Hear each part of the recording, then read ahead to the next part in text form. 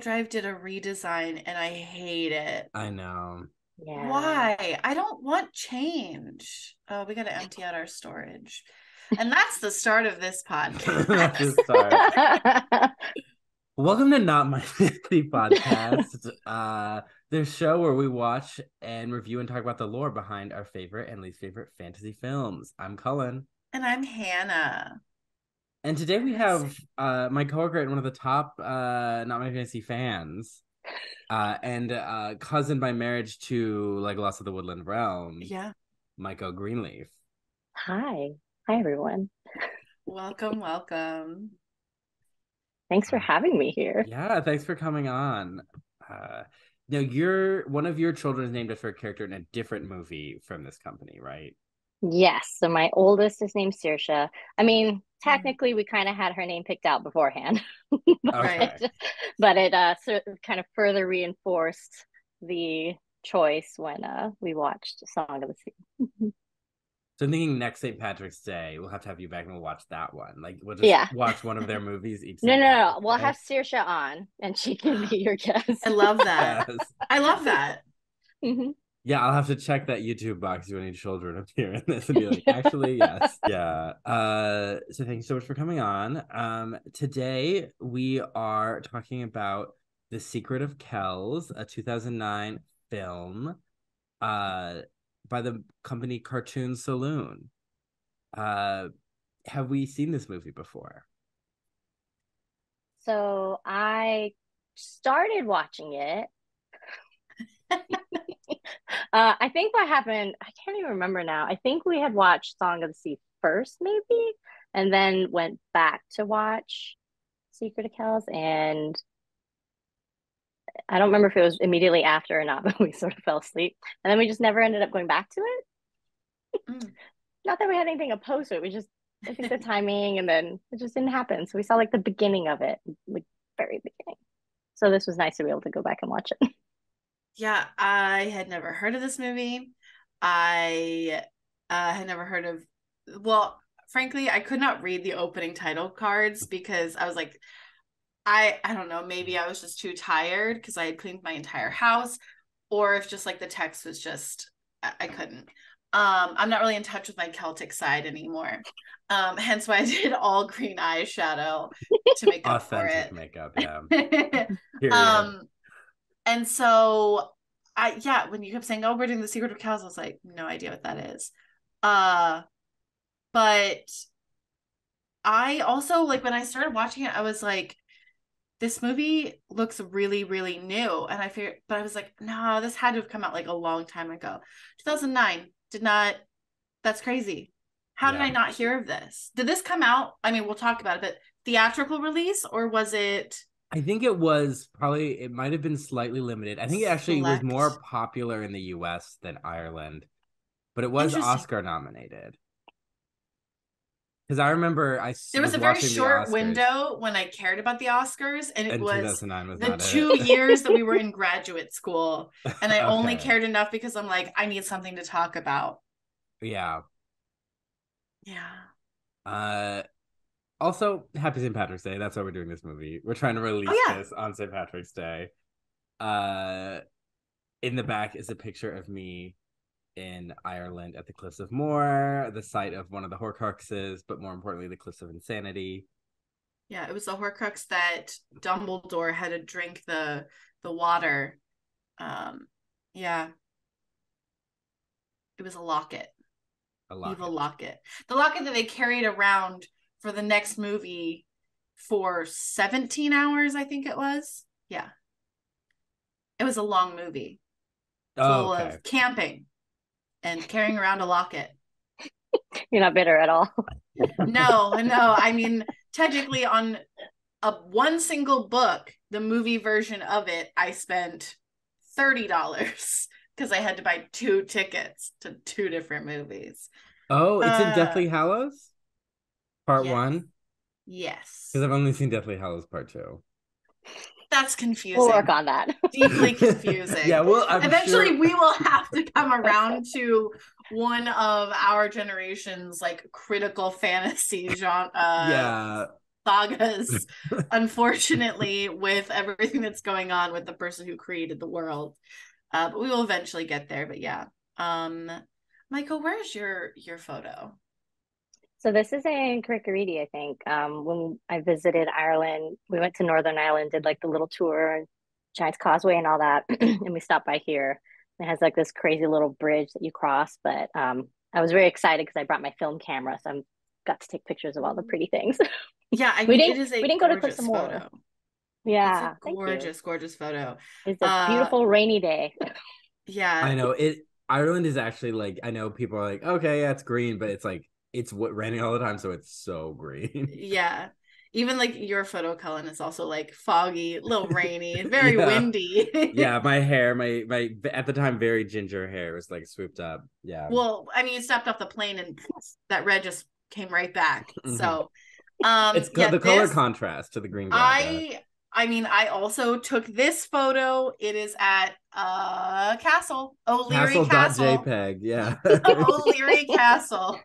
But it looks north sunny. of Dublin. Yeah, there you go. I did happen to get it, on a sunny day. I did not take this photo. I can't even continue with that bit. Did you name it after the pub we used to go to? Not Cornwall's, but there's O'Leary's. Did you ever come with us to O'Leary's in Boston? Yes, I think I was there. Not on St. Patrick's Day, but near St. Patrick's Day, because I remember there was still decorations. Yeah, because isn't that the one by the sea line? No, I think that is the Green Dragon.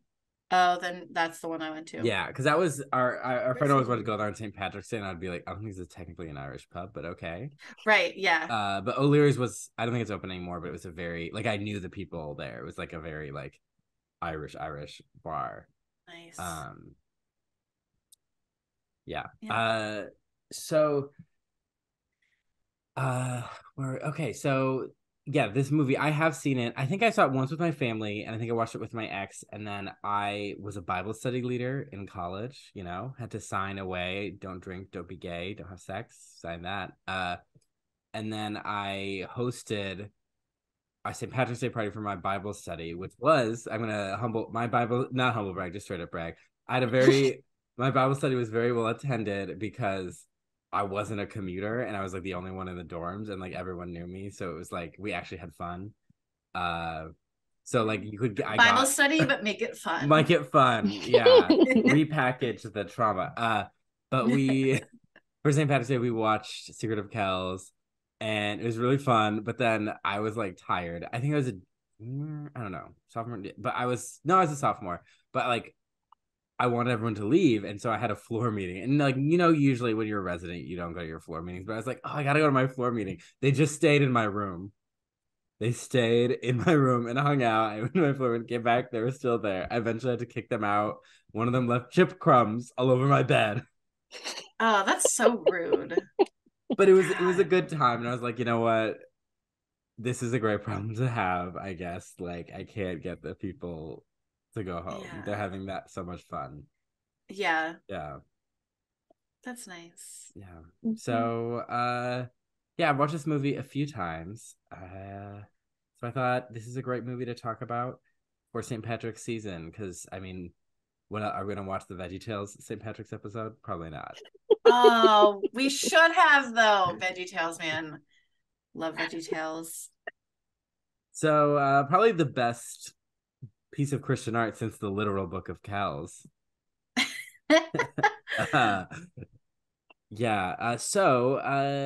This movie was written by Fabrice Zilkowski and directed by Tom Moore and Nora Tomey. First feature film of Cartoon Saloon. It was a joint Irish-Belgian production, but the company is very specifically Irish and does a lot of Irish folklore, hence why we will be revisiting some of these movies at a later date. It was nominated for Best Animated Feature at the Oscars, but lost to Up. Of course. The hipsters were in full force. This is 2009,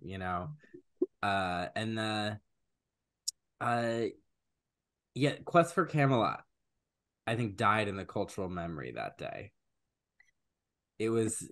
Never even heard of that one. Yeah, exactly. I remember that one. Yeah, because it was trying to be the Irish or Celtic-y animated film, like with a river dancey sound, but A, it was set in England because of Camelot, and B, it was not good.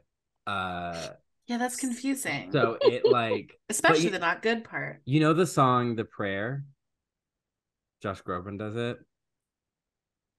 Maybe sing it, and maybe I'll know. Me trying to sing Josh Groban.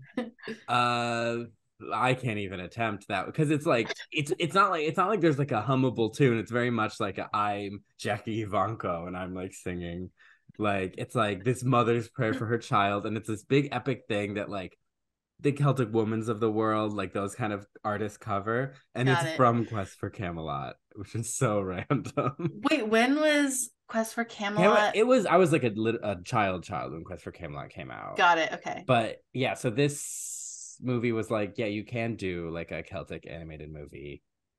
Yeah. And make it accessible to dumb Americans like me. Which who are not tied to any of their cultural heritage at all. Like I got nothing going on for me.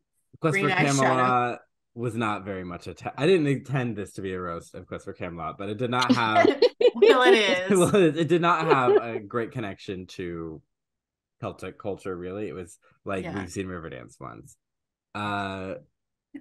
Yeah, so let's talk about the lore. There's I did make sure to get the notes right for this one because there's a lot to cover and it's all very interconnected, but it does kind of, there's like an almost a narrative that we can build. We are going to talk about what the Book of Kells is, right? Because I'm still a little confused. Yeah, there is some assumptions, and I think they made those assumptions or like didn't state some things because I don't think everyone would be fully comfortable with certain things if they were stated. Yeah, so this movie, or this, no, not the movie. So in our first, when we were introducing ourselves to this podcast, I said my name is a variation of handsome boy or meaning twink or something like that. That is like the internet Google, what does this name mean kind of thing. But it's more of, it has an association with the concept of a handsome boy, but it kind of means like hound or like hound of this specific guy. Like dog. And that's because of Cahulan. I've heard it pronounced many ways. I grew up with Cahulan. I'm going with that because if I try another one, I will just keep saying Cahulan again anyway. But the other one that I've heard is more in line with your name. Like Cuchulainn, right? Cuchulainn, yeah. Yeah. So he is this demigod, the son of the god Lu. So I'm assuming descended from Lu. Just, there was a fairy court in my ancestors' hometown, so I'm just fairy blood. Yeah. And so he was this like super powerful, almost cartoony kid, and he at one point killed somebody's dog and then like felt bad about it, so he took the dog's name and that became his name. Yeah. Wow, that's I guess one way to do it. And he has this big epic story involving like a pregnancy curse and warrior queens and cows. And so hopefully, I don't know if there is a film adaptation. There should be, but we'll get there. Not yet. Not yet. Written by Cullen Callahan. But you're gonna change your name to Cahulan. Cahulan, yeah. They're like, Cahulan himself wrote this, yeah. But this name is also connected to St. Columcille, meaning dove of the church. He loved trees, but he also had an association with being, when he was young, he was very handsome. And girls would chase him and he would like throw himself naked into thorns to like escape them. So me. So me. To escape them. Yeah. But naked. He had to be naked. Yeah, he's like, it's gonna hurt. Because no, I might be getting it mixed up because there's a different saint, probably I think like an Italian, it was to be like, so I don't feel lust. But I think the story with Columcille wasn't that he felt lust, it was that he just wanted to like physically avoid them. Sure. He was like jumping in the thorns. Right. Yeah. That's but weird. Yeah. They're like, well, that's a quirk. Yikes. You could have just said nobody. So I guess I'm that disgusting. You'd rather jump with thorns. Thanks. Needed that. So he was a religious leader, but he often clashed with other people and like monasteries and would cause conflicts. And he was mad when they were like doing deforestation. And so eventually he founded the monastery of Iona in Scotland. You know, despite having very Catholic parents, I was not named after Columkill. I was named after the demigod. Interesting. So, yeah. That must be why my baptism didn't take. Yeah. Yeah, the Pope was like, I know this story. Yeah. And I have a feeling this kid, named after the demigod, not the religious leader. So I mentioned I started with this intro because it shows this duality in Irish culture of like the pagan and the Christian, and how in a lot of different cultures they're very kind of opposed. I think not as much as people think, but they're in Irish culture they're pretty interwoven. For example, like the Trinity knot, we see it in the movie, like the 3 knots. We used to have one in our home, and then I remember like we had friends from Poland over, and they were like, "This is like a neo-pagan symbol," and like because in that culture it's seen as a pagan symbol, but in Irish culture it's seen as like, oh, it's like the Trinity. Yeah. Interesting. So, but yeah, let's start with the pagan, the pre-Christian, the religion that's not Christian, whatever you want to call it, because people prefer different terms. But so the Irish mythology is divided into cycles, or like series of stories, and the first is a series of invasions, many of them oddly tied to characters from Noah's Ark. We'll get into that when we talk about who wrote these stories. Of Erin, Eru, Ireland. So these different like races or tribes would conquer the land. One of them was all women, but then like because of drama, the men, they had like 2 men, and then they died, and then they didn't have anyone else to repopulate. They threw themselves into the thorns. Yeah. They're like, I can't deal with all these women anymore. Let's just end it. Happy Women's Month. Happy Women's Month. So there's also these evil, ugly people called the Formonians who like lived on the outskirts and would like raid. So eventually, this ties back to our Black Cauldron episode. We got the Tuatha De Danann, the people of the goddess Danu, who took over, and they had on again, off again wars with the Formonians. Notable members include the first king Nauda, who lost his arm and so couldn't be king because that was like a rule, you had to have all your limbs. There was ableist. Yep. In Egypt you got to be a top. In Ireland you gotta have working limbs, I guess. You gotta be ableist. He was followed by Brez, who sucked and was bad for everyone. There's Arma the poet, Celt the healer, Dagda, who was like this jolly father god of like beer. There was Lu, who was just like good at everything.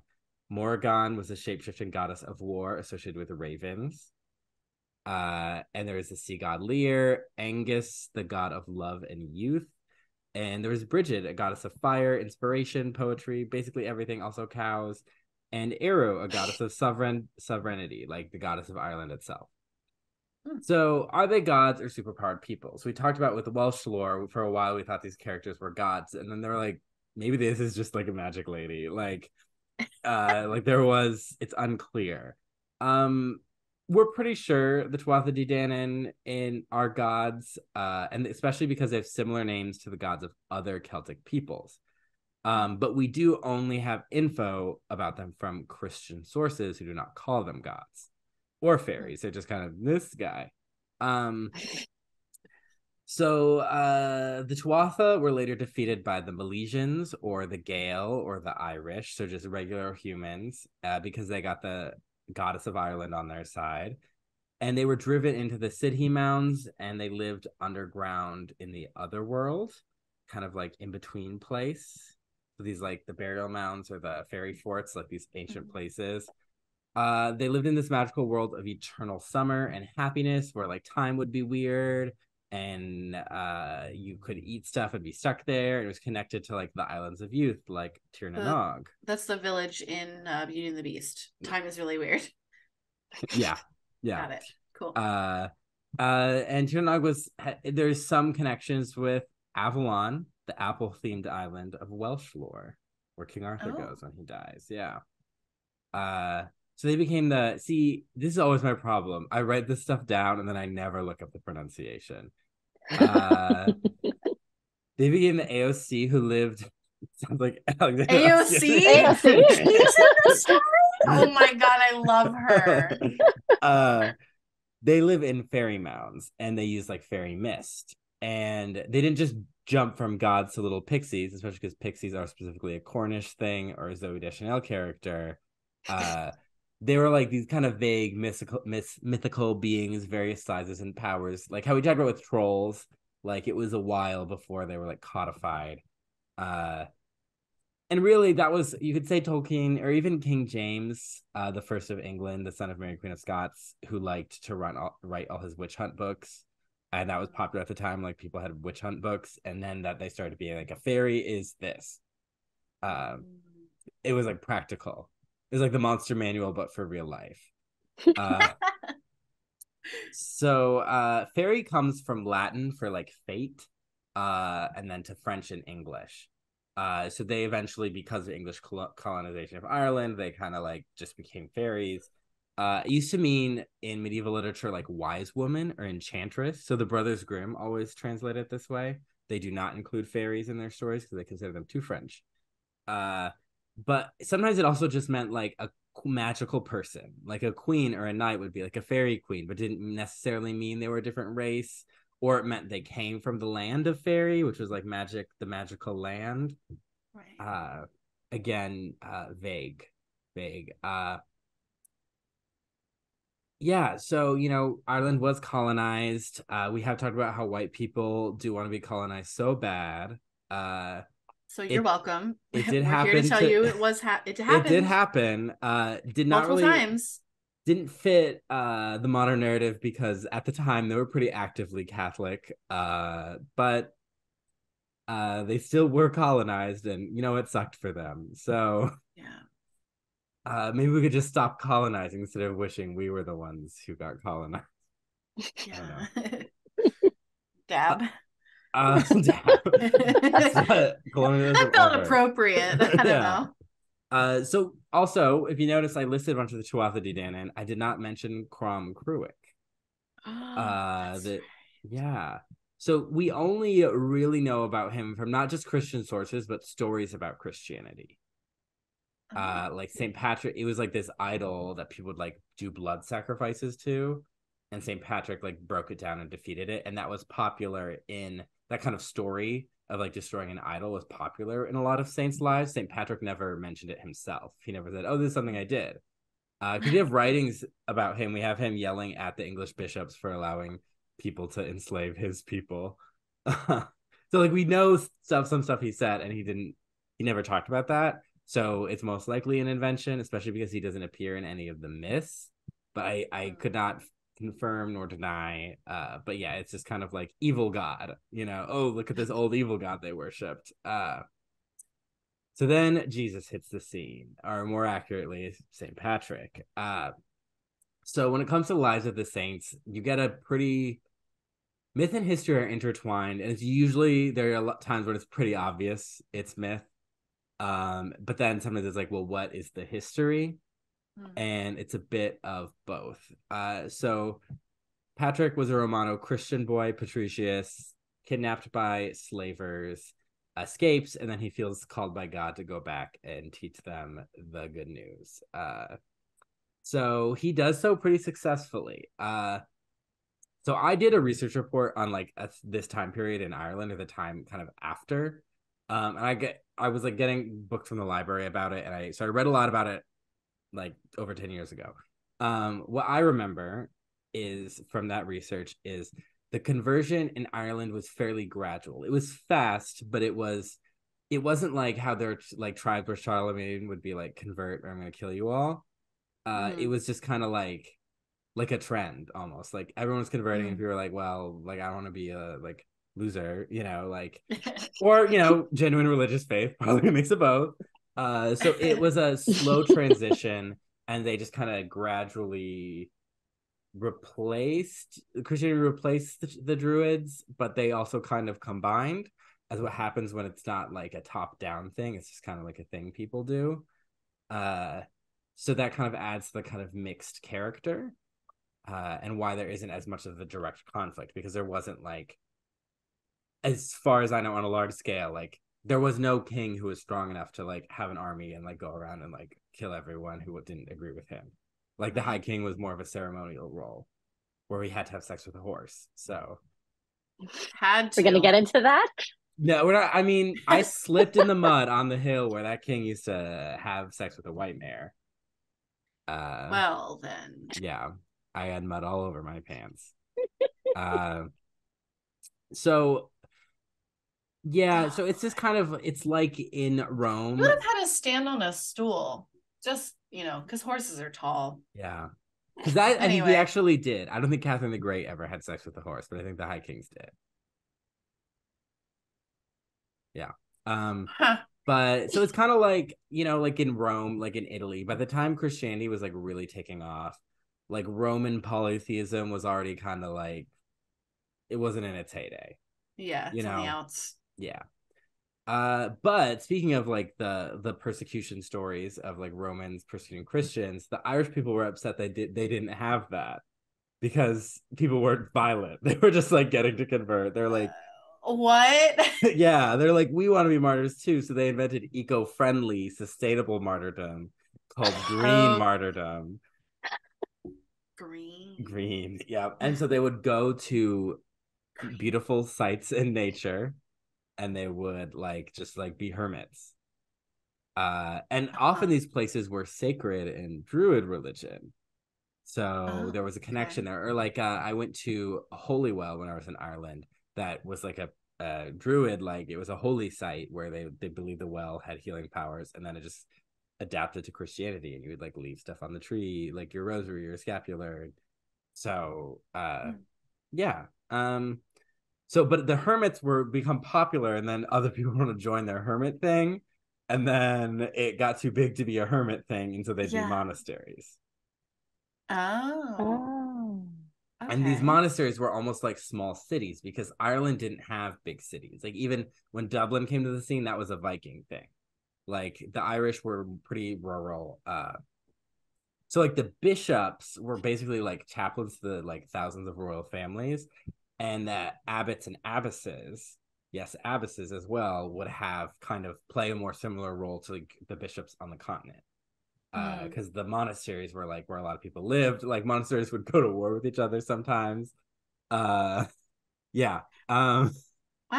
They had to, like, make laws being like, you can't go to war with just be monks. Why would they go to war with each other? Probably beef over something silly. I mean, again, the most famous Irish beef over war... sheep. Yeah. I mean, the famous Irish war epic that Cuchulainn is from is about a cow. It's because the warrior literal queen, beef. the warrior queen is comparing. The first chapter is called Pillow Talk, and her and her husband are comparing how much they own, and they have everything. Is it literally equal. called Pillow Talk? Yeah, they have everything equal, and he has this cow that's really nice, and she's like, well, I need a cow that's really nice, and the people of Ulster have a cow that's really nice, and she unites everyone against them to get the cow. Yeah. Makes sense. Okay. To me, way better than the setup for the Iliad. Instead of the being fought over, the woman is the warrior and she's fighting over a cow. Yeah, you know what? That's valid. That's valid. Yeah. Mm-hmm. So these monasteries were centers for a cow that launched 1,000 Irish people. Yep. So the monasteries were centers for learning. And they were kind of like big in Europe. Like, people would come from all over Europe and maybe the world. There was a lot of crafting that was done, a lot of arts and crafts, and many beautiful manuscripts were on the illuminated manuscripts. Mm-hmm. One of those was the Book of Kells. It's an illustrated Latin copy of the Four Gospels. And it's currently at Trinity College in Dublin. I did see it. Me too. Yeah. It's a big line. Yeah, totally. But the line wasn't too bad. Yeah. Hannah was there. She was definitely have been out of the country. Definitely. I do have a passport. It definitely has been used. Hey, that employment authorization, it comes in handy. It does actually. Yeah. So the importance of these monasteries to Western civilization is often actually understated.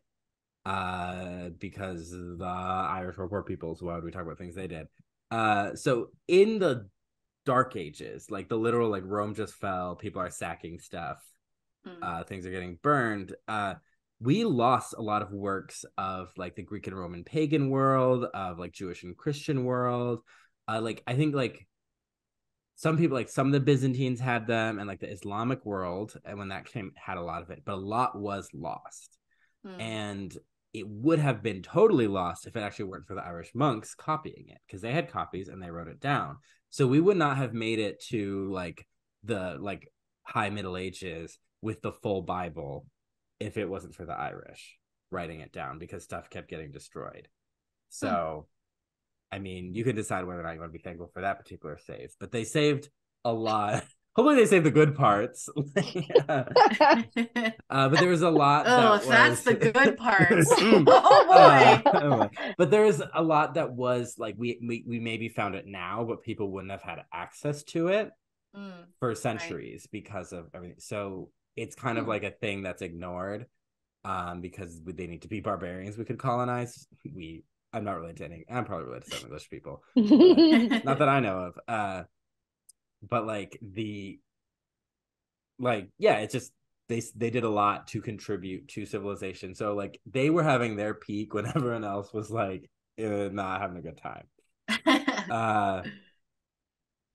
So that's actually the reason we know so much about the pre-Christian traditions of this small island that the Rome deemed too insignificant to conquer. That's the reason the Romans never went to Ireland. They're like, who fucking cares? Yeah. So as you see from the name recognition, most of the Celtic gods and myths, there were similar ones in France with the Gauls, with the Welsh, the like people of the British Isles. But when the Romans came and conquered those people, occasionally they would like take the name and attach it to like Apollo or Minerva or something. But in general, like most of what we know was totally lost. So that's why when people talk about Celtic, they often mean Irish, even though there were Celtic people all across Western Europe. Their culture was essentially, I mean, colonized, obliterated, like taken over by Roman culture. So, or at least like funneled through Rome, you know? Right. But the monks and nuns in Ireland wrote it down about like so even though they added like weird connections to Noah's Ark to like try and make it like kosher, that's the reason we have anything. You know, it's because I remember someone being like, oh, I hate that the monks did that. Like, we don't, like, it ruined so much of our knowledge. I'm like, well, if they didn't, we would have had nothing. Listen, they were doing a lot of copying. They had a lot of creative ideas. Yeah. They had to get them out. It was fanfic. It was Bible crossover. They made it better. Exactly. I mean, that is something like with like the Toyn, like the big epic, like suddenly you'll get to like a section and it becomes this like huge epic poetic thing, and then it switches to like kind of a totally different tone. And I think it's because like some people writing it down were like, I have an idea. I'm gonna make this really dramatic. You know, this is my touch on the story. They're just trying to capture people's attention, you know? Yeah. True. Yeah. The same way we do now. So this period, Ireland was often called the Isle of Saints and Scholars, because this was before there was the official like saint process, so everyone could just be like, yeah, this is a saint. And that's why this random island gets to compete with the Catholic Church's institutional faves of Italy and France in the Saint Olympics for most saints, because they just called everyone a saint and got to compete with the institutional favoritism those two countries had got. So that includes St. Kevin of Glendalough. I saw his monastery when I was there. St. Columbanus of Luxeuil, who that's in France. So Irish people were founding monasteries actually all across Europe. They were going on trips and like establishing stuff. Columcille of Iona and Bridget of Kildare is a big one. So a reason she's big is you may remember one of the goddesses was named Bridget. So it's discussed as whether it was just the goddess transplanted into a new context, whether there was a real woman and she just kind of absorbed the functions of the goddess. Her feast day in the church is the same day of the festival to Bridget Imbolc, which is a major Wiccan and neo-pagan holiday now.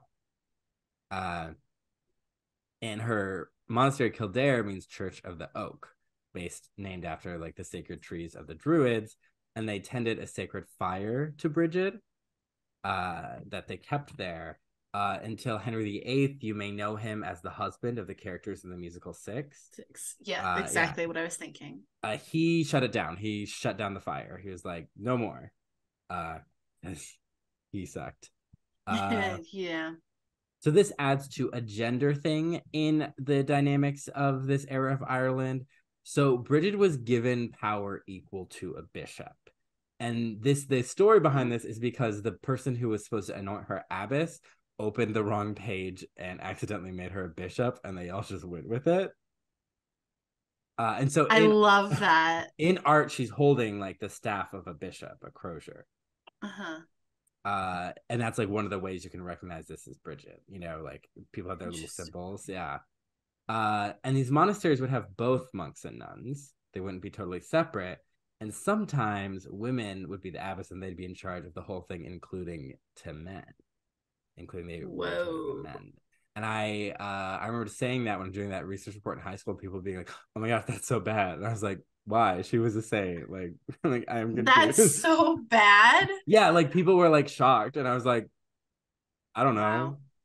Wow. This was like this was the olden days. They lived closer to Jesus than we did. Yeah. And this trend of like women having religious authority in the monastic sense over men wasn't entirely just in Ireland. It happened a little bit in France. And another Bridget, St. Bridget of Sweden, was a big fan of this. She had this idea because she's like, Mary was the queen of heaven, so it makes sense that a woman would be in charge of the monastery. The other nobles in Sweden found her very annoying, but she did, in the spirit of that, travel through Europe during the Black Plague to tell the Pope he was bad at his job. So love that. Yeah. I think she's my favorite. Well, they didn't have Twitter back then. What was she gonna do? Yeah, she's like, well, I gotta go to the Vatican. So after the fall of Rome, like a lot of places in Europe were conquered by new tribes, and so there were less Christians, right? And so the Irish began to evangelize those people. And I would like to say this is a thing. Shut the fuck up, annoying guy from high school who told me I was stupid for saying that. You tried to catfish my brother, pretend to be a woman. Shout out to that guy. I hope you get help. Yeah, we do sincerely hope you get we hope you're doing better than you were at that time. Yeah, you were clearly going through a rough spot. Yeah. So eventually the Irish way of doing things clashed with the official Pope approved way of doing things.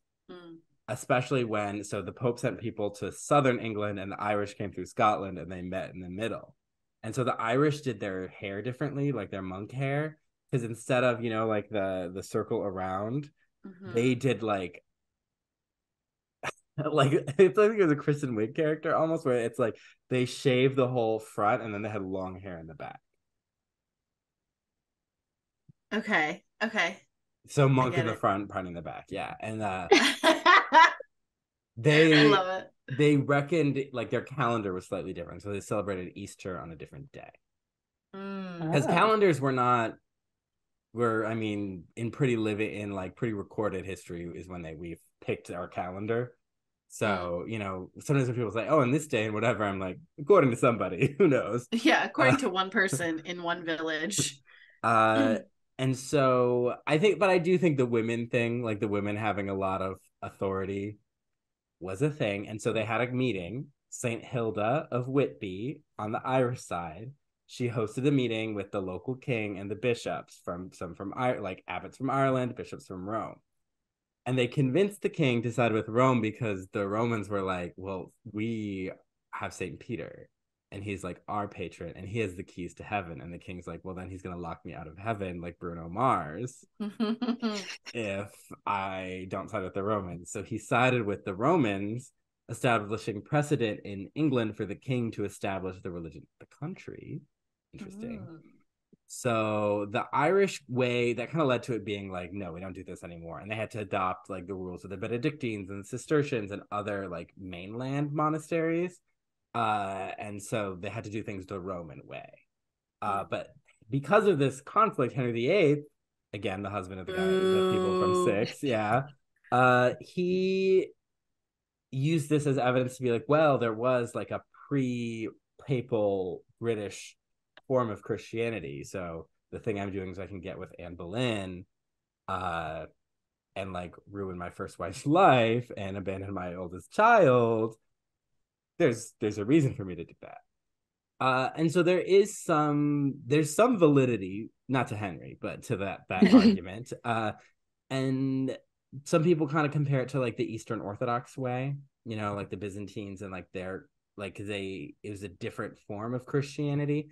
And so they're like, oh, they didn't acknowledge the Pope. And others are just kind of like, I think they did, but he was just very geographically far. So it's not like they could like get his approval for things. So they just were like, okay, we're gonna do this. Yeah. You know, they're like, shout out to you, but like there's like the ends of the earth for them. You know, there's poor people on this island, you know. But this sometimes marks a moment of like religious colonialism in Ireland. You know, like what had become a very native flavor was then replaced with mainland import, and kind of would later lead to the reason Ireland ended up in British hands anyways, because it's only ever been one English pope, and when he was pope, he gave Ireland to the King of England. Wow. Yeah. There you go. So that's why there's only one English pope, I guess. They're like, that went badly.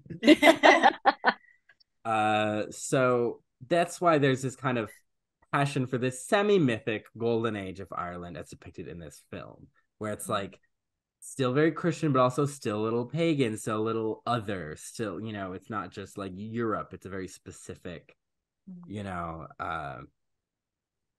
because like if we in the Beauty and the Beast movies, other than a few like tones or like shout outs to things about France, it doesn't feel this is French. This story could only be set in France. As this story is, feels very like this could only be set here in Ireland. Yeah, for sure. So that's the lore. That is very interesting. Okay, so to recap, the Book of Kells is an illustrated version of the four Gospels. Yes. Interesting. Yeah. Okay. So it's like, you know how people would come, I don't know, maybe people would come to my campus and they'd give out Bibles that were just the Gospels. It's like that, but way better. Right. Well, yeah, I mean, this apparently has like really cool drawings in it. Yeah. And I mean, I imagine those didn't, because they're small. They're meant to be, you know, carried around really quickly. Carried around and honestly thrown in the trash. Thrown in the trash, exactly. It's always like, if you're Christian, you probably imagine have a Bible full-size Bibles with, you know, lots of pictures and stuff. It's just the four Gospels. You know how often they'd have to take out the trash when that happens? So much. What a waste of plastic. Yeah, oh my gosh, they were updating those trashes all the time. Yeah, it's and those books like that would take years to complete, and that's why some of the drawings were straight up because the people were bored, or they would put little notes in, or they were being done by 12-year-old children. Yeah. Yes. Yeah, so that is the lore that this pulls from. So a little bit, we veered in a little more historical. Yeah. You know, but that I think that does add a context. I mean, we know Vikings were raiding. I don't think I need to explain that Vikings raided. The way they were portrayed in this was kind of funny, though. It was. You know what? But right now, Sweden is trying to kick out all its refugees. So sorry, Scandinavia, you deserve this one. Yeah, and I mean, we can talk about it, but I actually think it was effective in that, like, it not that it completely separates the Viking history and culture from the actual like people who live there now, but it does other this history in a way where like you can kind of forget that those ancestors Yeah. made people who are still there. So it's not like necessarily critiquing the current culture, Yeah. It's more like this was a historical thing and they were fucking awful. I mean, they did just raid and burn and pillage, as many thieves and invaders did and still do. Yes. And I don't Yes. think even, I mean, I'm Just sure because there's, Denmark and Finland aren't doing it now doesn't mean they didn't do it in the past. yeah. And yeah, I But don't we're not think, criticizing them now. yeah. I mean, some of the stuff they're doing to the Sami people, We you don't love don't that. love that. But I don't think actual Norway is like, hey, don't misrepresent the Viking raiders. Yeah. I mean, I if mean, this maybe they was, are. I don't know. I mean, if this was a movie about like the Americans and the indigenous peoples of North America, white Americans would be like, "You're demonizing us." And it's like, listen, No, they did it. They did listen. it. We just tried to animate in the most neutral way possible. But I mean, it's because to the people in this movie, the Vikings didn't feel like other people, especially for Brendan, if we're going from this young boy's They're perspective. monsters. They're Yeah. going after No, it was gold. really effective. Yeah. Yeah. I mean, because this says a high body count for a family animated film. I'm not gonna lie. I was very glad I didn't. I mean, I started parts of it and had my kids with me for a bit, and then Yeah. went pause. I will It's finish like, this later. let's get a snack. I will wait.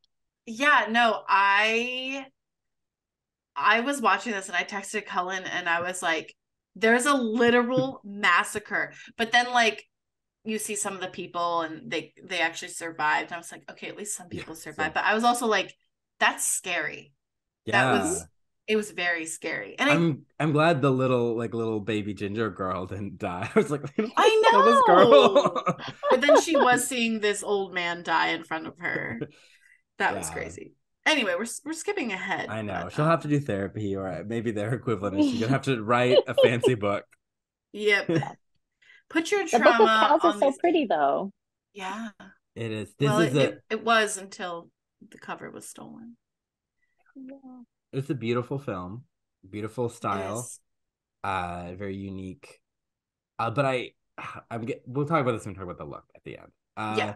So we open with this creepy little fae child eyeballs in the trees. Whispering.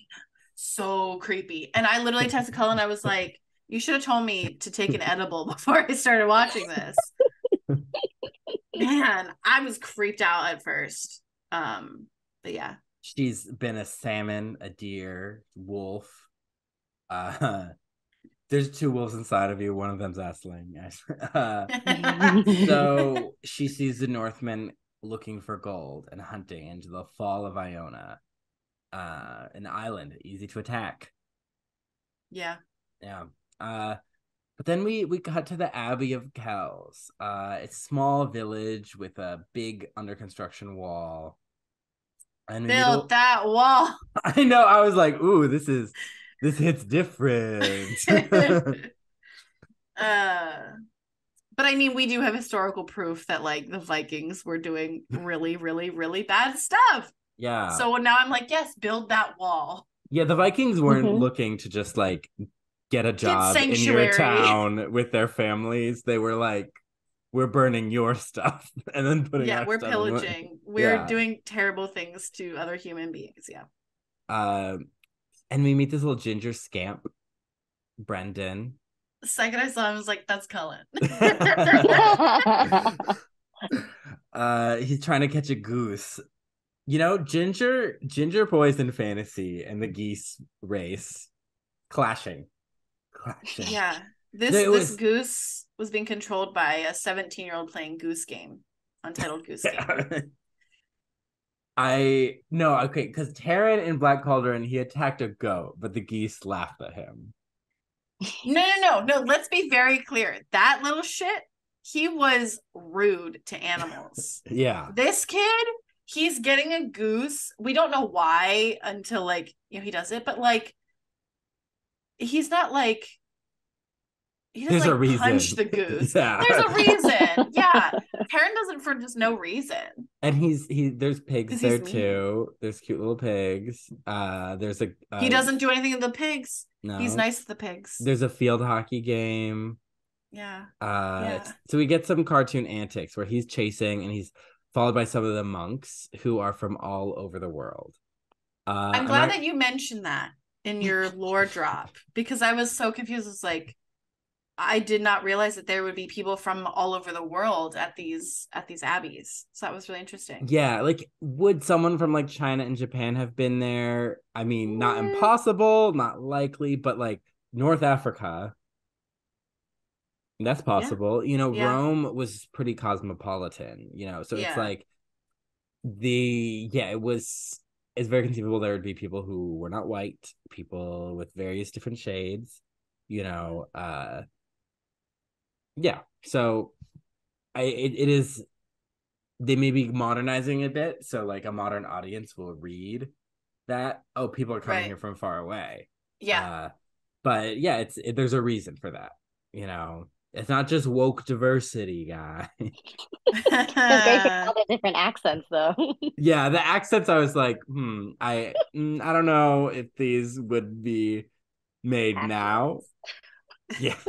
Especially because I'm pretty sure the voice actor for at least Brother Tang, I'm pretty sure was the same as another monk and Caucasian. Love that. We love that. Yeah. Stan it. We definitely do. Yeah, no, it was just like something I was like, I'm really confused. I thought these would just be all Irish people. But yeah, I read it as like, oh, so people come from different places in the world to these places. Yeah. Because they were like big. This was before university, so these were like big centers of learning. Right. Yeah, that's true. So they're chasing the goose. They catch it after some antics. And they're trying to get feathers for the scriptorium, quills to write. But the abbot doesn't love the antics. His name's Callum, right? Callum, I think. In my head, I just kept thinking Brendan Gleeson, so I don't know. Yeah, that's exactly. Yeah, I think Callum was the name of someone on my soccer team. I think it was a CH at the end. That's the accent. I'm saying the accent is why we're like unclear of the name. Yeah, okay. Not gonna lie, I had to watch this with the closed captions. I typed Book of Kells instead of Secret of Kells.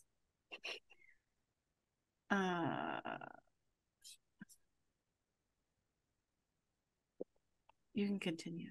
Okay. Yeah, Kellogg. CELLACH. Okay. Brendan Gleeson, yes. Yeah, Brendan Gleeson. Yes.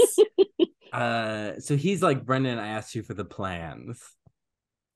He's obsessed with this wall. Obsessed. Yeah. Yikes. Red flag. But we learned that it's for a really good cause, and we'll talk about it. But I loved the sort of conflict between what these people think is the right thing to do to preserve their culture, preserve their people. It's very interesting, and even though one side is very obviously like the side the protagonist is on, I think it is interesting that like you kind of see like there's merit to both sides. There's like a good reason, especially because like the abbot never does anything like heinous in pursuit of his goal. Like, he does lock his nephew Brendan in the cellar, which is his bedroom. Locks it from the outside so he cannot get out. That's pretty heinous. I guess. But you know what? Olden days, I meant like a Frollo and Hunchback, like that kind of gotta preserve our culture, Right. Yeah. It is interesting that he says that Brendan's gonna inherit the monastery, which is the thing that happened. So now, and for what, and in modern times, you are elected Mother Superior, Abbess, Abbot, whatever. I don't think they call them abbots anymore, but it's you're elected. And And there's like terms and like term limits and stuff. But please vote in your next monastery elections. Thank you. please, yeah. Yeah, I just want to show up to one and be like, so can I vote? But there's. Do you have your Irish card? Ding. Ding. My mother, you have to have it a certain, I don't know, it might have changed, but it had to be a certain distance on your mother's side to get Irish citizenship. I think it can go either way now. Oh yeah, I think they it just depends. That. Yeah, there's other stipulations, but yeah. Interesting. Where's he going with that? Oh yeah, monastery elections. So, but this was a thing why the Catholic Church invented the whole thing of priests have to be celibate, because they didn't want churches, parishes, monasteries to be passed down. But people found loopholes, whether that was having bastard children or nephews or, you know, the Borgias. They had a show. They did that. They had a show. Yeah. Mm-hmm. Never watched it. No. Jeremy Irons was in it, right? Mm-hmm. I read the Snow White book by the guy who wrote Wicked that involved the Borgias. Oh. Yeah. Yeah, it was not very good. But yeah. 2 words, unicorn jizz. So yeah, those are 2 words. 2 words. 2 words okay. I didn't want in the same scene in a Snow White retelling. All right, so can't wait to talk about that one on the pod. Yeah. So Brendan goes to the scriptorium to get the plans, and then he's distracted because he's a kid. I was like that as a kid because Brendan is me, obviously. And they're talking about like writing books and the Book of Iona, which is commissioned and starred by Saint Columkill, and his magical third eye, or maybe it's a third arm. No, it's definitely a third eye. That was a fun little visual thing. Like he like grows an arm and then he like checks it off. Yeah. And it's a book so holy that sinners will like be burned by it. Mm-hmm. And they're like, yeah, it's on Iona, an island. And Brendan's like, islands are easy to attack. And then he has a dream of Vikings and their quest for gold. Also Scandinavian countries, they do ask their guests to leave at dinner time. So they also deserve it. They deserve this representation. They got frozen. Okay. They're okay. I watched Vikings. Yeah, you watched The Northman. That was a movie. Oh yeah, with Alexander Skarsgård. It's on my list to watch. Yeah. I hear he gets kind of naked, so that's why. But I have already seen him naked. I saw True Blood before, so got an update. Memories. I was gonna say something. Oh yeah, in Vikings, obviously we'll talk about how they look in this movie. But I was like, oh, is that Ragnar Lothbrok? Yeah, character from the show. Mm-hmm. Yeah, that was again a joke for me. Nobody else was. I appreciate it. Thank you. Yeah, my cat didn't even look at me. He was like, "What?" Okay, was talking to herself again. Great, love that. The abbot is like, Brendan, you're so responsible. It takes you hours to do a simple task.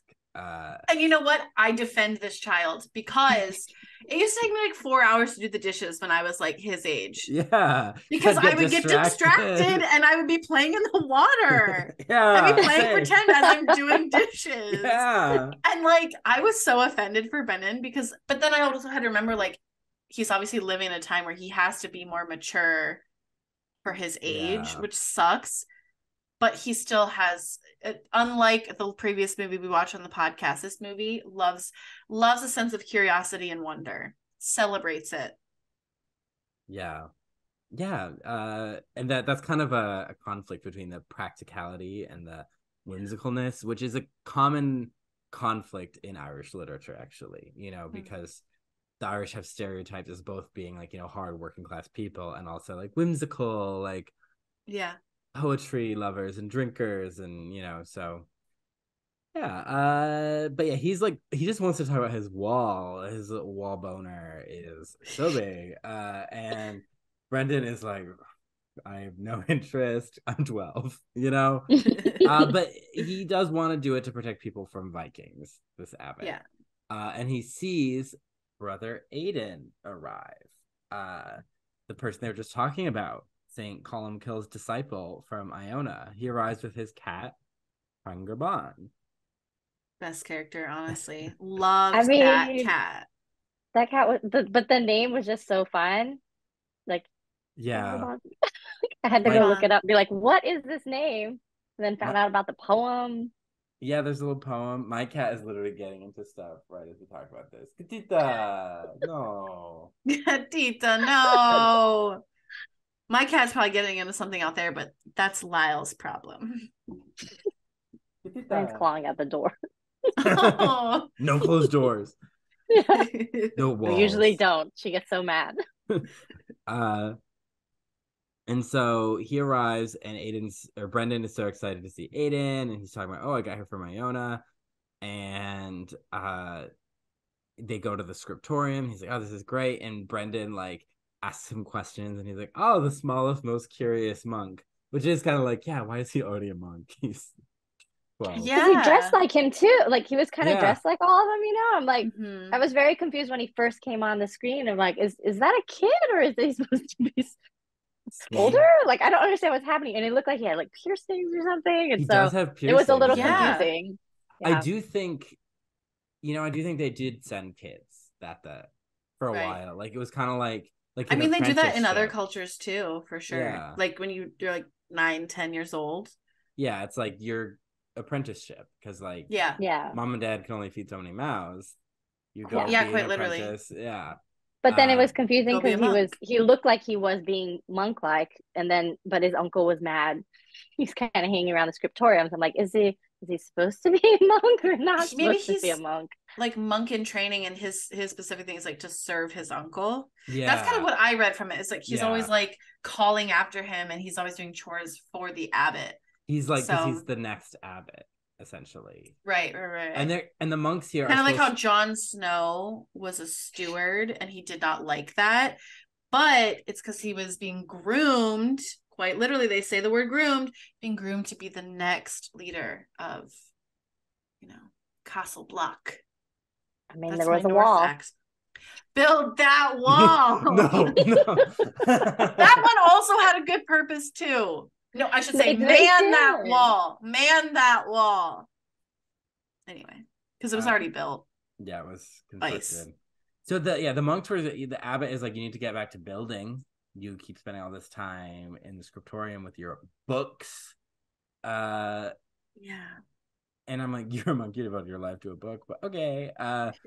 And then more, I guess, in fairness, the things in the book, not the literal book itself. But yeah, so Aiden, he's like, oh, brother Aiden, look at these plans I have for this wall. And like, no one wants to hear about your wall. No one wants to hear about your CrossFit. Like, no one wants to hear about your intermittent fasting right now. Like, and then because isn't this where Brendan's like over, like listening to them talking? He says the brother Aiden is like, find food for the cat. Mm-hmm. Yeah, and so Brendan cat. goes, and then the cat kind of leads him back. Yeah. To the abbot's quarters, and he overhears. Drops some eaves. He does drop some eaves, and he's basically like, I don't want to hear about your wall because you need to just like pack up and leave. Like, no wall is going to stop these Vikings. Yeah, because he's like, you brought the Northmen here, and he's like, when the Northmen come, there's no choice but to run, Yeah. And he's like, we have to stay. He's like, they'll learn, they're like, outside there's Vikings, pagans, Crom worshippers, or as autocrat keeps wanting to say, Chrome worshippers. And he's like, they'll learn to through the strength of our walls, they will learn to trust the strength of our faith. Mm-hmm.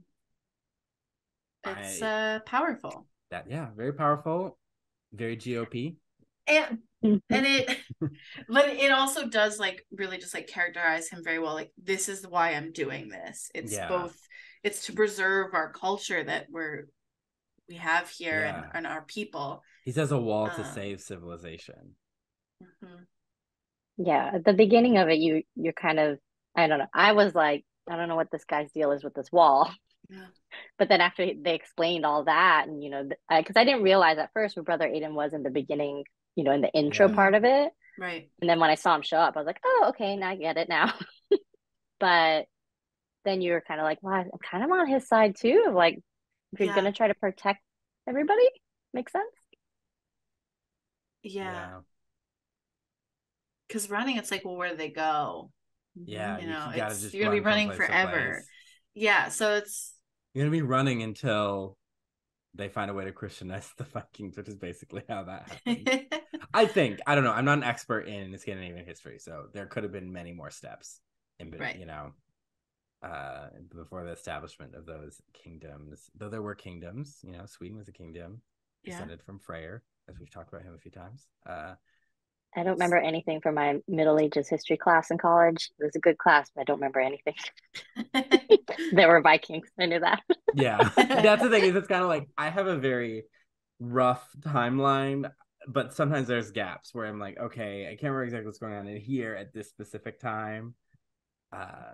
Yeah, I just have to wait till Dana Schwartz on Noble Blood talks about it, and I'm like, okay, I got that in there again. There you go. So yeah, so they're you know, they're Aiden goes back to the scriptorium and is like, oh, Brendan, you have all these questions. And he's like showing him the work and the book. And he's like, am I going to be burned up? And it's like, no, you know. And he's like, you should get these berries. Maybe other than eavesdropping on my conversations, you should get berries. And Brendan is like, I've never been outside the wall. And Aiden was like, you are so pale. Please go outside. But he's like, touch grass. Yeah, literally. But he's like, you know, like you gotta, if you want to like make beautiful art, you gotta like see the natural world. You gotta understand things. Very Walt Whitman. Yeah. Is it him or Thoreau whose pond I went to? Don't remember. Walden Pond is Thoreau. Yeah. No, Walt Whitman. I think it's Thoreau. I think it's Thoreau. I went to a pond in Massachusetts. I had to bug a Google friend this. with a car to get there. Oh, that's what kind of sucked about, you know, Thoreau. Yes. Yeah. Walden Pond.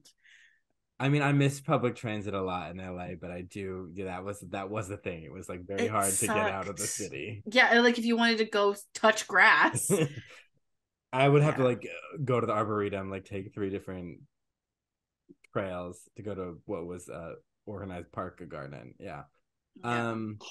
So Brendan is torn up by this. It's giving Rapunzel and Tangled. Like, I don't want to disappoint my uncle, but I want to go outside. I don't want to touch grass. And he sneaks out the next day with Pangarban, his guide. And he sneaks into the forest, and it's spooky, it's scary, it's different and new, and he's getting attacked by wolves. When he first goes in, it's really magical because he's like, oh, this is awesome. And then the wolves start chasing him. And it gets darkish. The wolves can't catch a break on this podcast. No, wolves are evil. Orcs are riding you. You're attacking Belle. You're attacking this little ginger boy. But the cat sneaks off. And so Brendan has blue eyes, right? And so the cat sneaks off and then comes back with a big white wolf. You know, there's 2 wolves inside of you. And I think I made that joke already. Never mind. But yes, you did. One of them is Aisling. One of them is Aisling. Yeah, she's the wolf on those wolf T-shirts that were really popular at one time. So she basically sends the wolves away. And he's like intrigued. He's like gets off, and then because he's on a little rock thing in this like kind of sacred circle of stones. Yeah. There, you know, some people do say that Stonehenge was originally in Ireland, but Merlin moved it. So. Oh, interesting. Yeah. When was that episode of the show? I mean, it could be. I've only seen like the pilot, but it was the second episode. Second episode, yeah. Never. I didn't even see the pilot. But yeah, so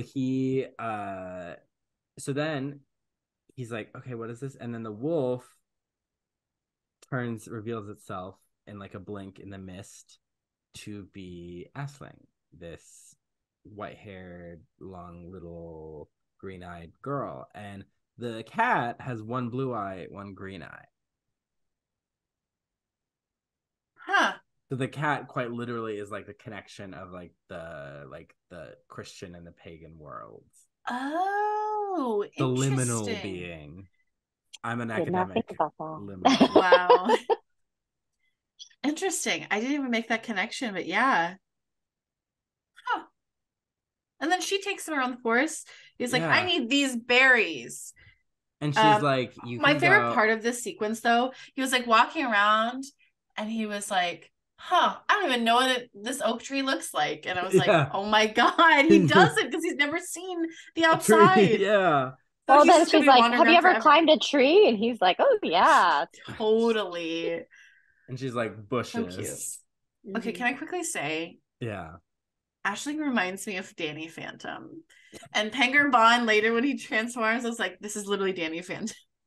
You know, Anyway. the style, I can see that. It's pretty much just her. Yeah. And I think it's probably the white hair. And the green, bright and eyes. the fact that she turns the cat into a ghost. Well, also, is interesting in this scene is she's like, okay, just leave. She's like, you're probably here to like get food or whatever. He's like, I'm not here for food, you know. And she's like, go back to your parents. He's like, I don't have parents. And she's like, me either. Oh my God, orphan. Yeah. Orphan friend. And so she's like, okay, you just have to promise to leave and I'll help you. Yeah. But then they have a great time together. They climb.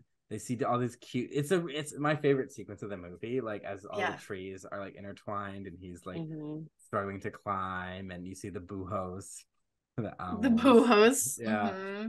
Los boohos. And there's the two beetles. It's probably a reference to a specific part, but they're of the art. But the two beetles recognize each other, and it is like, yeah, it was kind of random. He like gets to do like kid things. Like in this sequence, and I like that. It's nice. And he can't be a kid where he is. Yeah, it's like the whimsy of the natural world, you know. And he gets the berries, and she's like, "Don't worry, I told the bees not to sting you." Yeah. She's like, me and Jerry Seinfeld, we go way back. Yeah. So yeah, he gets the berries, and then they go back, and she's like, "You can come back anytime." You know, she had a good time. Yeah, this is fun. I have a friend now. Yeah. So he goes and he's with the berries, and they do their little like potions, and they make the green ink, and it's like. But wait, we didn't see that. He goes to the cave. He goes by, and she's like, "This is a place of suffering. Like you need to leave here." And he's like so curious. He's like, Uncle says Crom isn't real and he can't hurt you. And she's like, no. He obliterated my entire family and all my people. So I think I know better. Yeah. Because she like the darkness is sneaking out. And it was creepy. Yeah, it's kind of like tentacles. She slams the gate, one of the statues over it. Yeah. But then is this she had like that old look to her face? That was I think that's later. End, that's later. Or not okay. The end, yeah. Like when she's like holding open the gate. That's very bionicle, creepy. Yeah. I can't wait to talk about that. Yeah. But yeah, then he gets the berries, and then they go and make. I literally was like, Brother Aiden be like Breaking Bad up here, making ink. And they're having a grand old time, and they kind of keep doing this where the abbot is like, "Where are you?" And Brendan's like, "Oh, I'm busy." And Brendan is going out into the woods, experiencing life, hanging out with Aisling, and he's also training with Brother Aiden and like making art.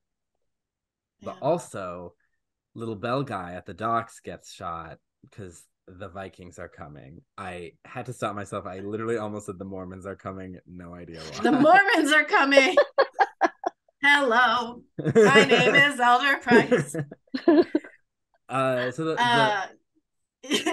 And those boats like coming out of the mist. Yeah, so scary. It's really scary. And they're burning down villages, and like you're seeing like these villagers like screaming, running, screaming, crying, throwing up, screaming, crying, getting murdered.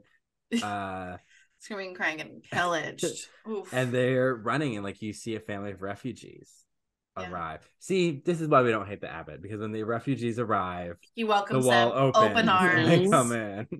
Yeah. And you get like a couple groups of refugees coming, Mhm. and that's when he knows, like, okay, they're getting closer. Gonna speed this wall up. So, but the Brendan's learning, but Aiden's like, you're never gonna like be an expert until you like, if you have the eye of Columkill. And he's like, oh, I have it. And he's like rummaging through his stuff, and the cat meow, and he's like, oh, the Vikings must have destroyed it, or the Northmen. Because I think they always call them the Northmen. I think they say Vikings. Yeah. Yeah, they said Northmen. Yeah. And he's like, oh, well. And they're like, well, where did Columkill get the eye? And they say he won it from Crom Cruick, the dark one. Yeah. The and then dark he's one. like, but then there's also this other story that's a bit more realistic. Yeah, but it's the dark turns one. out. I love how they say dark in this movie. The dark. I should have practiced my Irish accent. Damn it. I'm bad at it. I cannot. Yeah. Yeah, when I was on my trip, people started trying to like do the accent. Like they would just do it when they're talking to people, and I'd be like, oh God, please. Cringe. So embarrassed. I think I would speak more American. Yeah, I literally did. Me and some of my friends had a bit where we were like a Southern family. Like we made up all this like drama. Can I get an iced tea?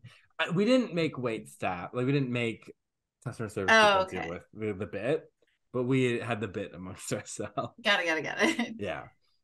Look at those waves. They're just crashing on the cliff face. I wish I had an iced tea. There you go. Because the Irish are some of the most friendly European like countries to visit, at least Western European. So it's like you don't need to antagonize it. Like, right? Please don't make it worse for everyone else. Yeah, that's why France hates us. Yeah. Well, one of the reasons. One of the many reasons. Well, they funded our revolution, so yeah. And then what I learned from Hamilton is that we did not pay the favor. No. Well, we made a deal with Louis and Marie Antoinette. Yeah. They died. Yeah. We did not help out. Should I do the rap? Should I do the rap? So okay, head is in a basket. Would you like to take it out and ask it? I'm not doing the rest. Yeah. Their daughter did try and get that her dad declared a saint, and they were like, he was killed for political reasons. Like you can't argue it's religion. Like he was very Marie nice. Therese. Yeah. Girl, no. I know you love your family, but no. She was traumatized. Yeah, she was literally a princess locked in a tower. Rapunzel girl. Yeah. No. Well, I mean, if you're saying that they were just making up things in Ireland, then why not? Yeah, she's like, you know what? I'm making France is like, we have rules. Yeah. Yeah. Okay. So the Eye of Columkill. So he goes to Aspling and is like, I'm going to Crom. And she's like, the Dark One? No, he killed my people. He killed my family. He killed my mother, my father. You can't do it. And he's like, I need my cousins, my aunties, everybody. Yeah. He's like, I need to do it and see, this is where the thing that they don't explain gets a little like what the book is. Because he's like, because why the book is so important requires this religious context, right? Like he believes this is like the good news, like the gospel, and this book is so important. And I don't think a modern audience universally would be like, yes. I thought it was a coloring book. A modern audience is not told what it is, and B wouldn't necessarily be like, yeah, it's worth putting this girl, like the fairy girl and this boy, in danger for, right. And I'm not going to make a judgment call for this character, though. It is that important. Yes, and that makes it important to us. Yeah. And he's like, because the book will turn the darkness into light. Yeah, I think that's enough. I think it's effective. Because even though I didn't, it's a I was 75 like, I have a question. Movie. What is it? Yeah. But I'm also like, I buy enough of this. You know? Yeah. It's a short movie. We don't need. I'll get to it. We are not stepping on the keys today. But it's a short movie, and you just need the like. This means a lot to these characters, and this idea that they're under attack from the Northmen, and they. Did it make a sound for you? No. Gatita. Oh, meow Meow, meow. meow, meow, meow, Hi, meow, meow meow, meow, meow. meow. Mad. She's like, how dare you? I had to send a message to the people. To send a She meowsage. was writing Yeah. her own book of Kells. Yeah. Exactly. The Gospel of Past, the cat goddess. Yeah, it's this idea. There's also this idea that these people are very beleaguered, and they need something to give them like hope and something to believe in. Yeah, and so he kind of connects to her that like, your people died, my people can suffer if I don't get this book done, kind of thing. And so she's like, okay, I'll help you. I'll help. Yeah, so I like the way she does it. It's not like it's just like, I'll help you. Like, I don't want to fucking do this. But... She's like, fine. And so it's scary. Like, she has to like lift it up, and the darkness is pulling him in. And this is when she gets the old lady face. She's like a zombie kind of. Yeah. And she's like it's like she's like decaying, and then she's I think it flashed to it though earlier but like for a split second. Yeah, where she looks up and she first says the name. She looks up because her like lips were all like creeped. So because then I was like, oh God, did this like, is she gonna be some old lady person? Did it suck out her soul? Like, what's happening? And then it was like, oh, everything's fine. You should come back to the forest. I was like, well, but this time definitely was really creepy with the black. Just like, she like turns her head up everywhere. Yeah, she's like, turn the darkness into light. You know, she tells him to do that. And he is sucked into this like very Legend of Zelda boss battle pool. I thought it was like the Matrix code. It was well, because they kept having those little, they kept having like little germ looking things sparkling around everywhere throughout the movie, right? Like, he's in the Matrix. I mean, it seemed like he was underwater or something. Yeah. Or like, he was is underwater. This like a liminal space? I don't know. Was he books? I got a book here. Like, if he was underwater, he would have to hold his breath, but I guess not, because this is fantastical. It definitely had a fantastical feel. And the Crom is basically like a maze. Like, did you ever have maze books as a kid? You would like, right? Like a coloring would, book, but it's a mazes. Yeah. And so he is. I thought it was like a game of Snake. Yeah. Kind of, because That's what I thought was gonna happen. He was gonna be like accidentally eating himself. Because the snake's he kind of did. Does, yeah. The Crom is trying to eat him, and he finds a piece of chalk from his pocket. Chalk Zone. And he makes I wrote circle. Danny Phantom meets Chalk Zone meets Chamber of Secrets meets the Matrix. Because it's kind of like the basilisk. Yeah, I mean he makes the circle, and it traps the snake, and it starts eating itself, and he ripped out the eye, which is this like circle jewel. And looks like a prism. Like a magnifying glass, but also a kaleidoscopy. And he leaves, and he sees there's something there, and he's like, Aisling. But he doesn't seem too pressed about what happened to his friend. No, he's like, I'm gonna go back now. Like, thanks. I know it's Women's History Month, but I got stuff with the boys. It's Women History Month, not fairy. Oh wow. And fairy month is May, obviously. So he's I totally missed the tower part. Yeah, because this was before, because he gets I'm doing a glee boot and going out of order.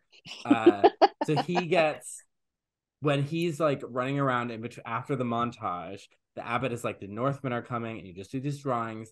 And so he locks him in the cellar until he learns to see reason, because he knows he's been sneaking out. Yes. Okay. Yes. And Brother Tang is going to bring him his meals. And so we get more, he's like in there, and they're building the wall. And then Aisling comes to find him, because she's like, you haven't come to see me. Where are you? And he's like, I'm trapped in here. And she's like, well, how do we get you out? He's like, the key is here. And so she grabs Pangraban and she sings and a little sings song. a little song, and it's a little spooky, but also a little cute. And Pangraban turns into a ghost. Little spirit cat. Loved it.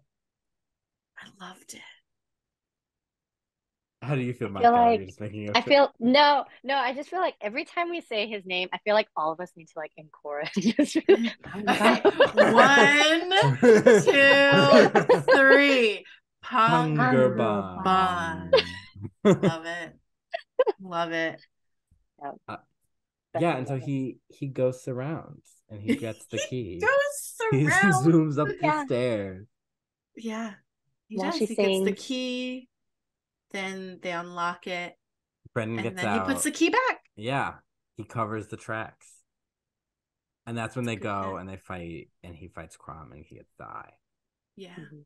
And then he And comes back and he's like, let's do this book. so with the details, he does this super detailed little circle, which, for a 12-year-old boy, very impressive. Very, very Mhm. impressive. Incredibly for anyone. Because, we had, on International Women's Day, we had this thing at work where they were doing like these crafts. And they're like, you better go. And I was like, okay. But they were Gotta like, support the women. they were the kind of crafts that stressed me out because it was like you had to like do a mandala and they're like, it's meditative. And I'm like, all I can think about is how I'm bad at drawing. And I can't do a little pattern like this. Or like, yeah, there's like bending wires. I'm like, it's gonna be bad. So It's for the women.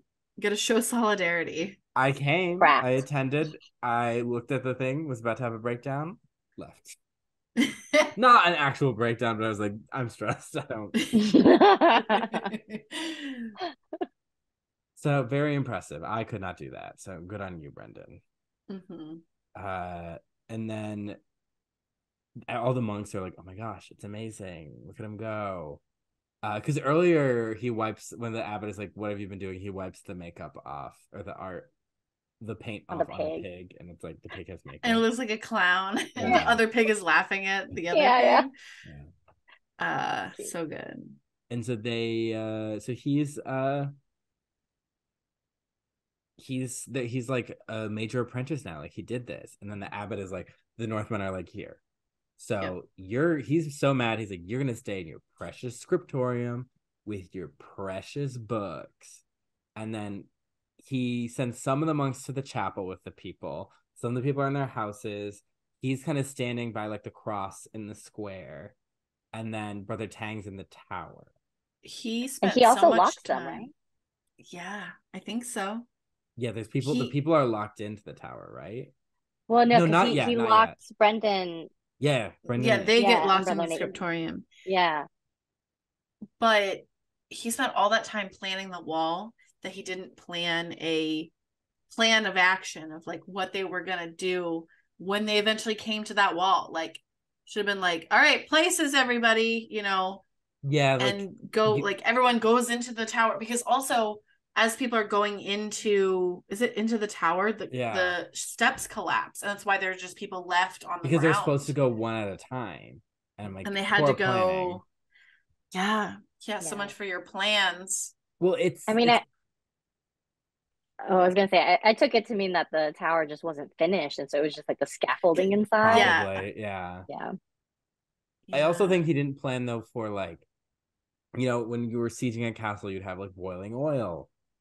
Have like archery, something to like deter, because a wall is just a wall. You need to get people away from the wall, and so you have to do things to do that. Yeah. The latrines. It's sort of like, I understand where he's coming from, but it's also like, but you didn't plan anything else. I think no one had any weapons. Yeah, they were just unprepared. Like they came too fast. Yeah. And so they're like shooting fire arrows, and so people are fleeing their homes, and including everything's on fire. Little baby ginger girl. Yeah. And then he gets hit with an arrow at the abbot, and then gotta hurt. And then everyone's running up because they're like, and he's like, no, it's too fast, it's too soon, one at a time. And then it collapses, and so like things are on fire, people are collapsing in the flames.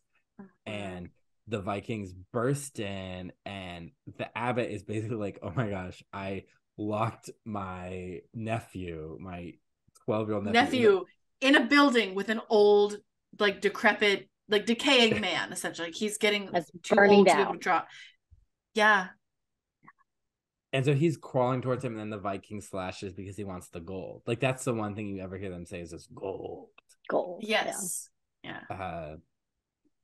And then so they're like burning everything, and then the people like Tang and some of the people get locked in the tower, but a bunch of people they're dying. And so Brendan and Aiden, or Brendan's like, we need to make ink, and Aiden's like, oh, what? And so they make a poof, like a smart. Yeah, it's a distraction, and diversion. Stealth, rogue skills, stealth +1. They rolled a nat 20 on that one. Yeah, good job, Brendan. Has a level in rogue. Yeah. And so they're like sneaking out, and then he's like, oh, my uncle, and Aiden's like, you just gotta run. Yep. And the abbot sees them leaving. No, I don't think he does. No, he doesn't. He thinks Brendan died. No, he thinks that they're trapped in there. He thinks they're burning in the building. Yeah, because he thinks they're burning. He was trying to release them because they were locked in there. And he but when he got shot with the arrow, he's on the ground. Isn't he staring at the scriptorium as they go in? He just sees the smoke, and he hears from the smoke Brendan call out to his uncle. Oh, yeah. I completely misinterpreted that. I thought he was watching them run away. No, that's why at the end he was like, oh, he's just a boy. I lost my nephew and he died and yeah. He thought they went up and I will say one thing I thought was really interesting, not related to anything, but the tower, the fact that the door was all high because the steps led up, but then it collapsed, and so it was like, oh, it kept them safe though, kind of, It was. I think that's like they should have. I think the plan was get everyone in there and then you release the stairs. Yeah. Oh, interesting. I don't feel like I've really seen that in anything. So I was like, oh, that's why. It's a unique plan. Okay. Yeah, and the other people are like praying in the chapel.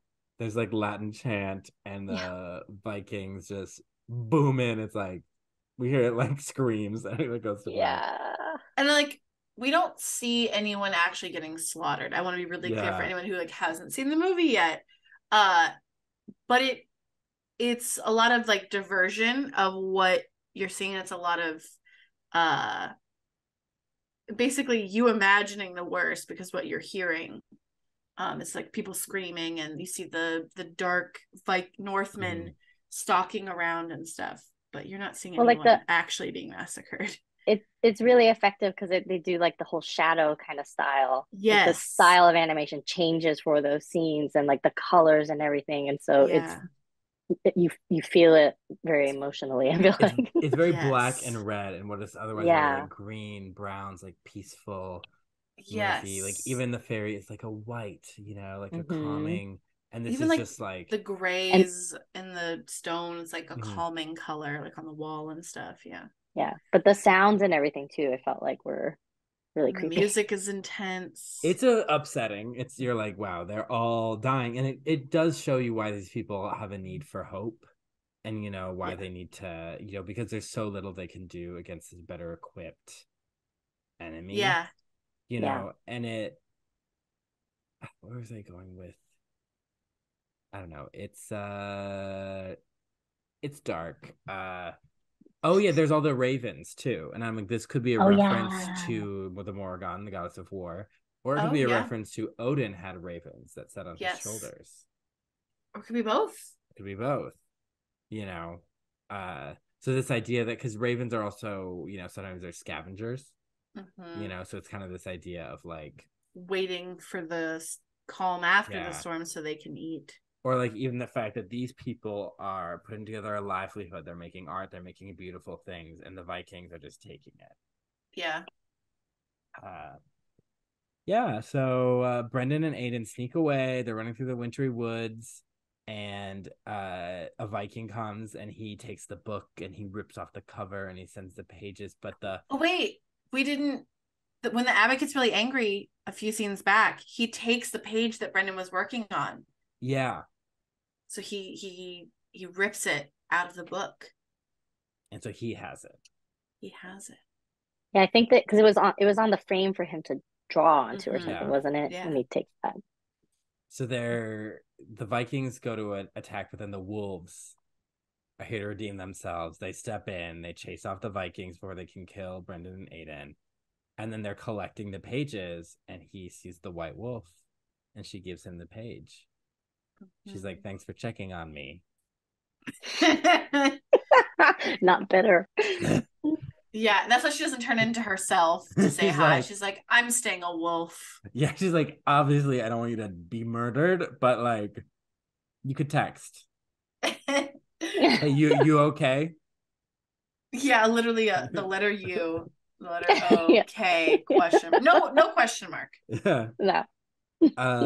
So they go off, and they did this a couple times earlier, but they do like the kind of triptych thing where it's like the 3 arches, and it's like them traveling through different terrains as Brendan gets older and Aiden also gets older, but in like a la Hakuna Matata in the Lion King, how he gets older. Yeah.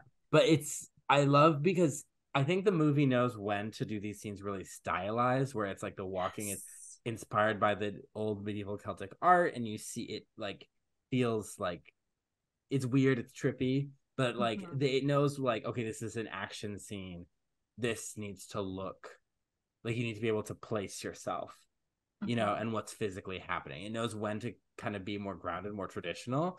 And often in like walking scenes are kind of like montages, they know how to make it a little more like artsy and like magical, which I thought that was something I noticed this time, was it's like they know when to stick to the tried and true and when they can play. Right. And so he becomes an expert illuminator, and he completes the book to turn darkness into light. Brother Aiden passes away, and he completes the work. He's in a cottage sharing it with all these people. You know, that cozy little cottage. Yeah. All crammed to this little dome. This movie has so many good visuals. Yeah. And he eventually makes his way back to Kells, and he's got a beard now. He has a similar glow up to Kris Kringle and Santa Claus is Coming to Town. Okay. Have you seen that one, Hannah? I believe I've seen parts of it. Yeah, the one with the Winter Warlock and school teacher. Yeah, I don't think I've seen it all the way through though. Yeah, but he has a thing. He's a ginger. He gets a beard. Yes. Yeah. So he's he's a real grown monk now. And he's a real boy. He's a real boy. He gave me Obi-Wan Kenobi vibes though. Yeah. Yeah, because he comes in with the hood too. Yeah. And does he have a white robe now? Yeah, it's white. Yeah.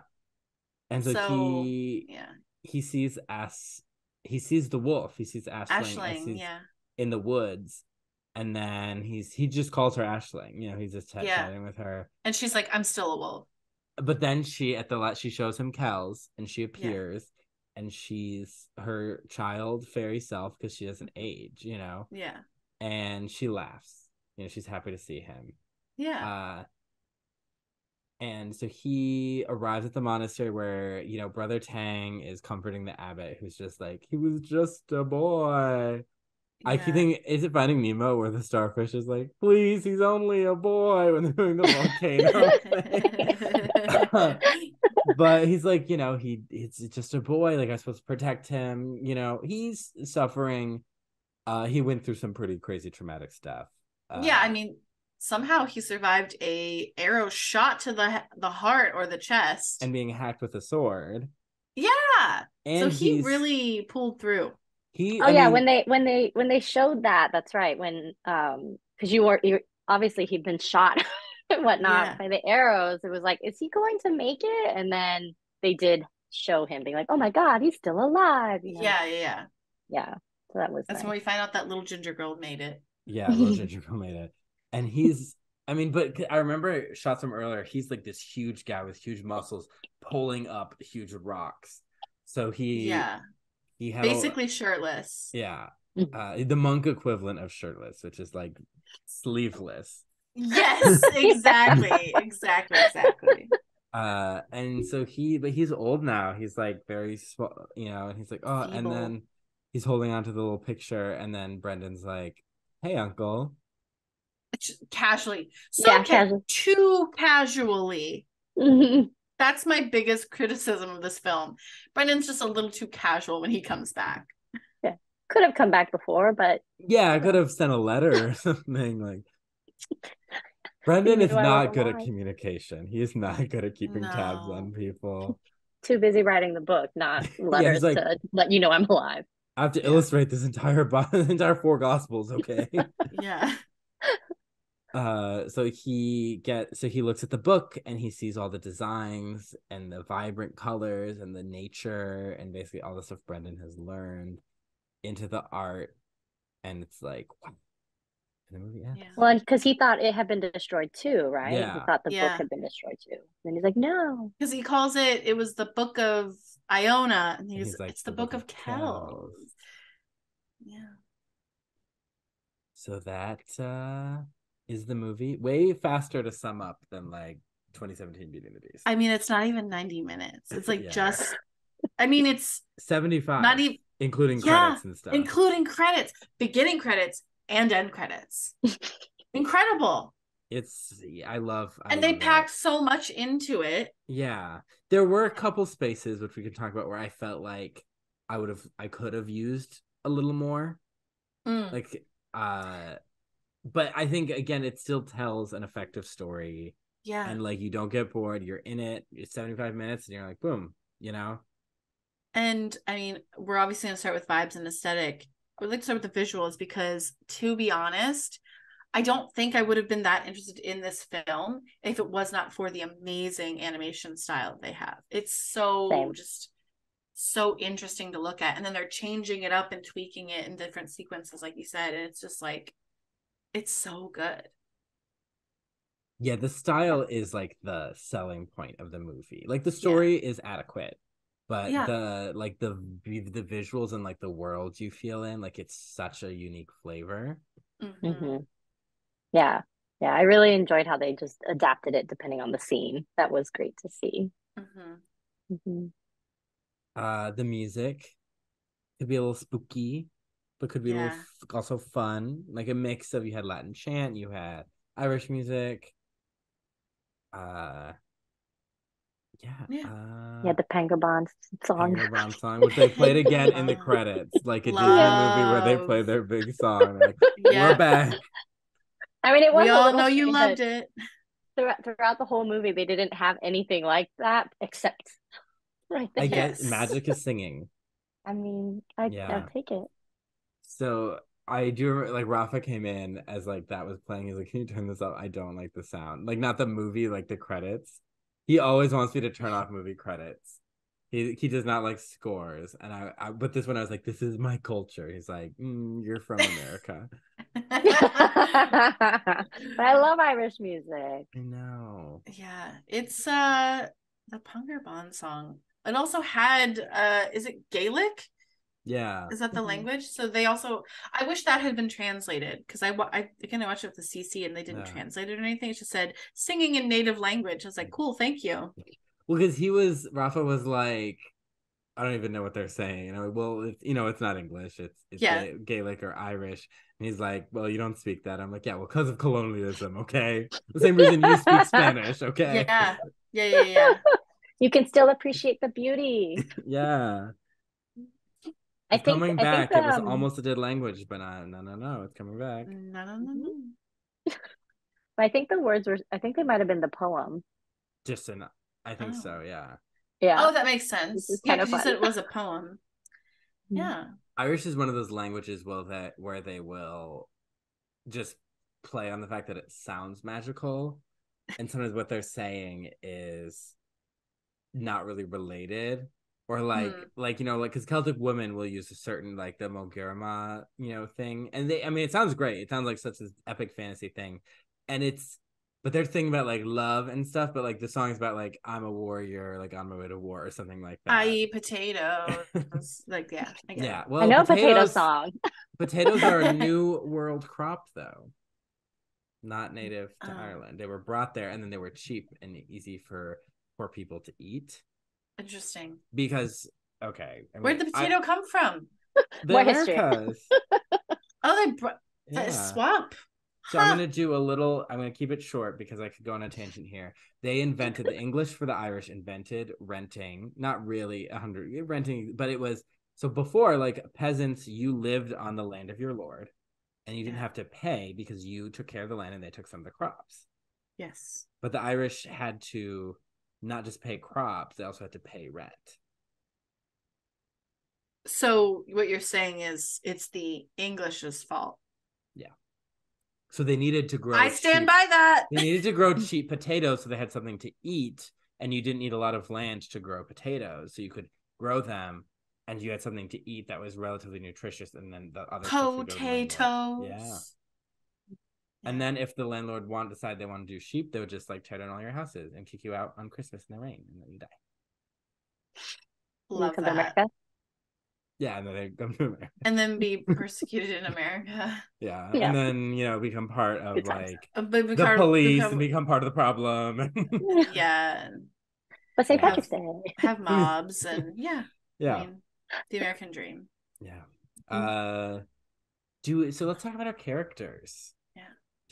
Our protagonist Brendan, do we root for him? Sweetie. Of Mhm. course. Again, I had no idea what the fuck this book actually was, but I was like, it means something to you. And I think he's just so lovable from the very beginning that he just, anything he was like, yeah, I need to do this. I care about this book. And I was like, I care about this book too. Yeah, I root for him. He's sweet. He's silly. And he's very brave. Yeah, very brave. And he even when he's hunting, like trying to catch the goose, he's like, sorry, like it's not gonna hurt too much. Like yeah. He's not like, come here, you goose. And he goes, does that hurt? No, he's he does it as fast as he can.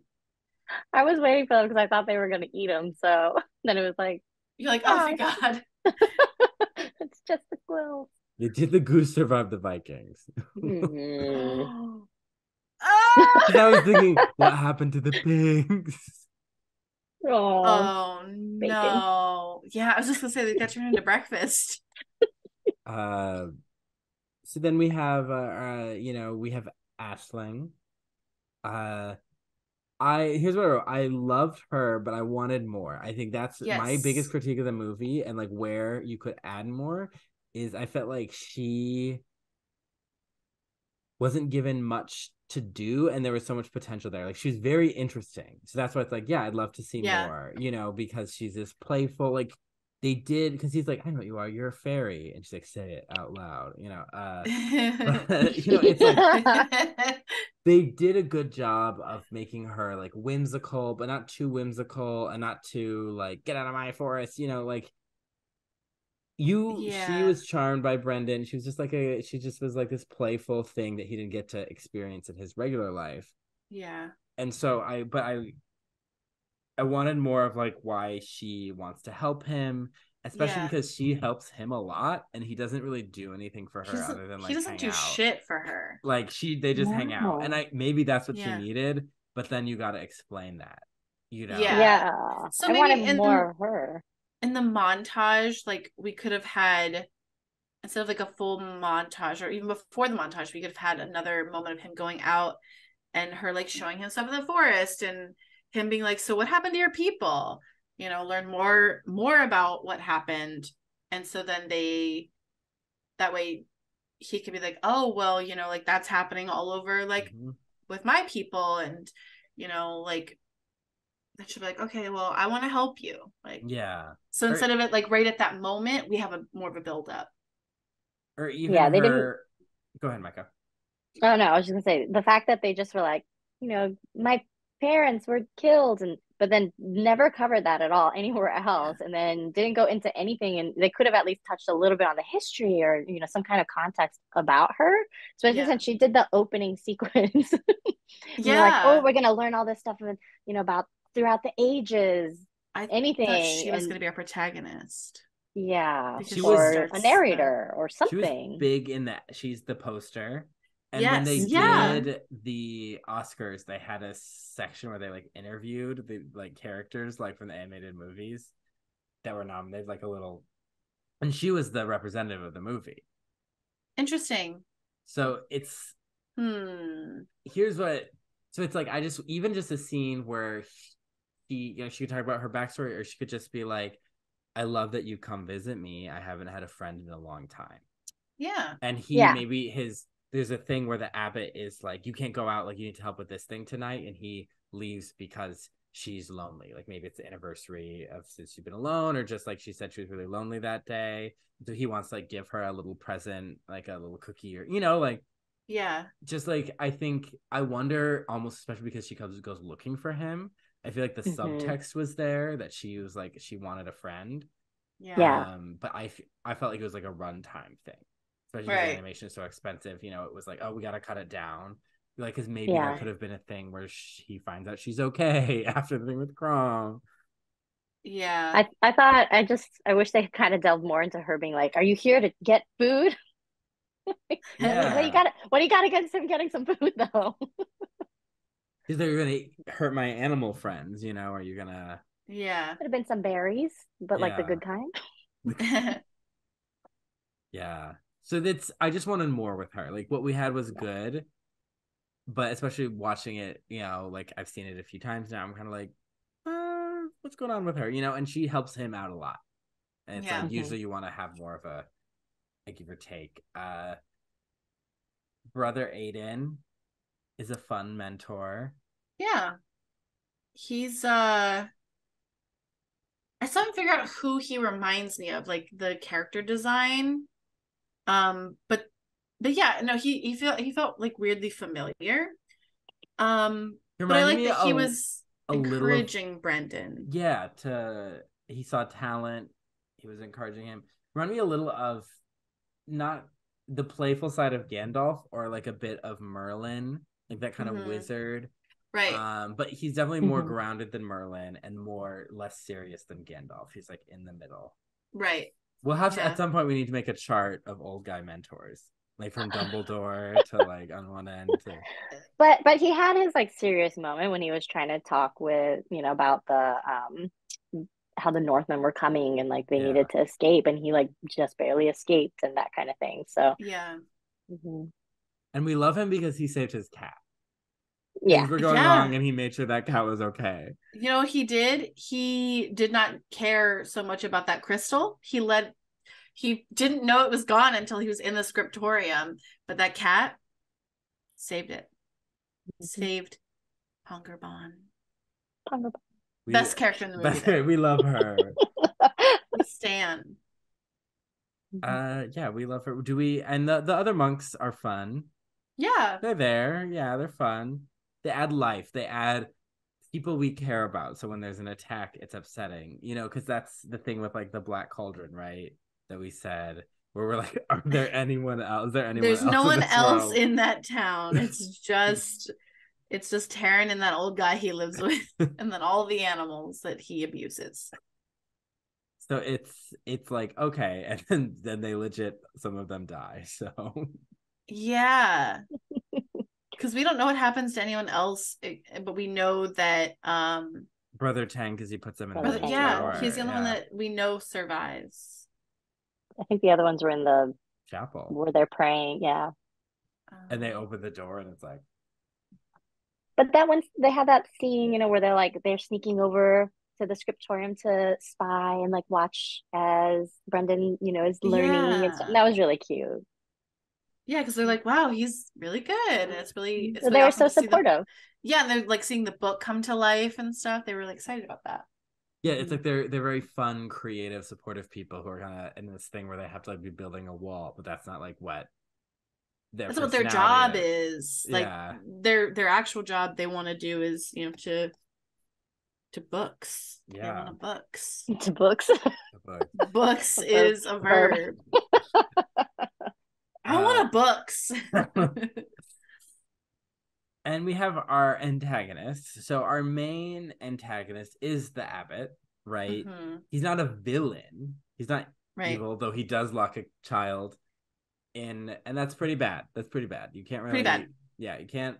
Even can't in do olden that. times, that's bad. Yeah. Where it was probably a lot more well, people Yeah, are it crazy was, now, yeah. but probably a lot more commonplace and people were more fine with it, probably.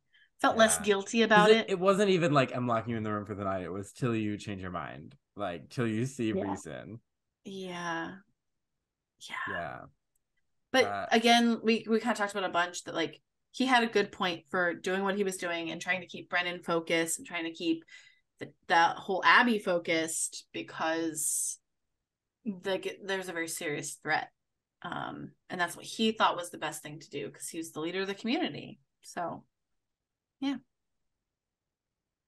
We have the dark one. Chrome. Cool design. Very cool. Mm-hmm. Unexpected. Because, I mean, not that I would have had any like reference for what I thought that character would look like. But when it was happening, it's like, oh, is this like the boss battle before the boss?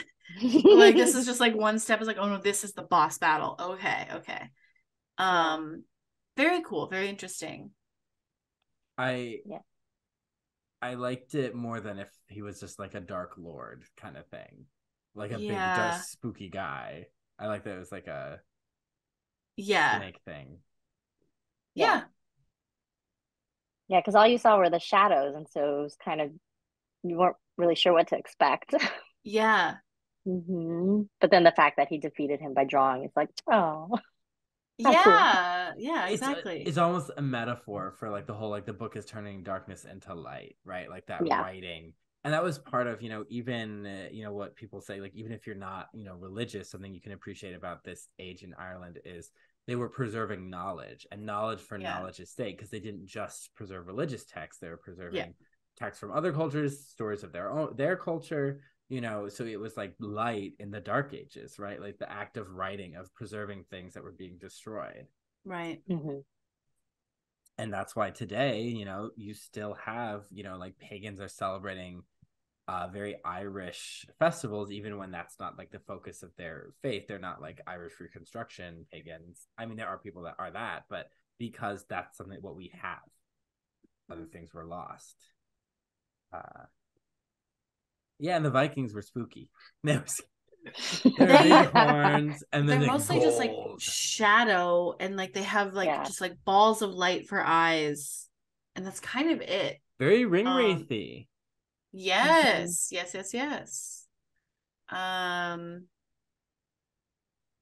Spooky.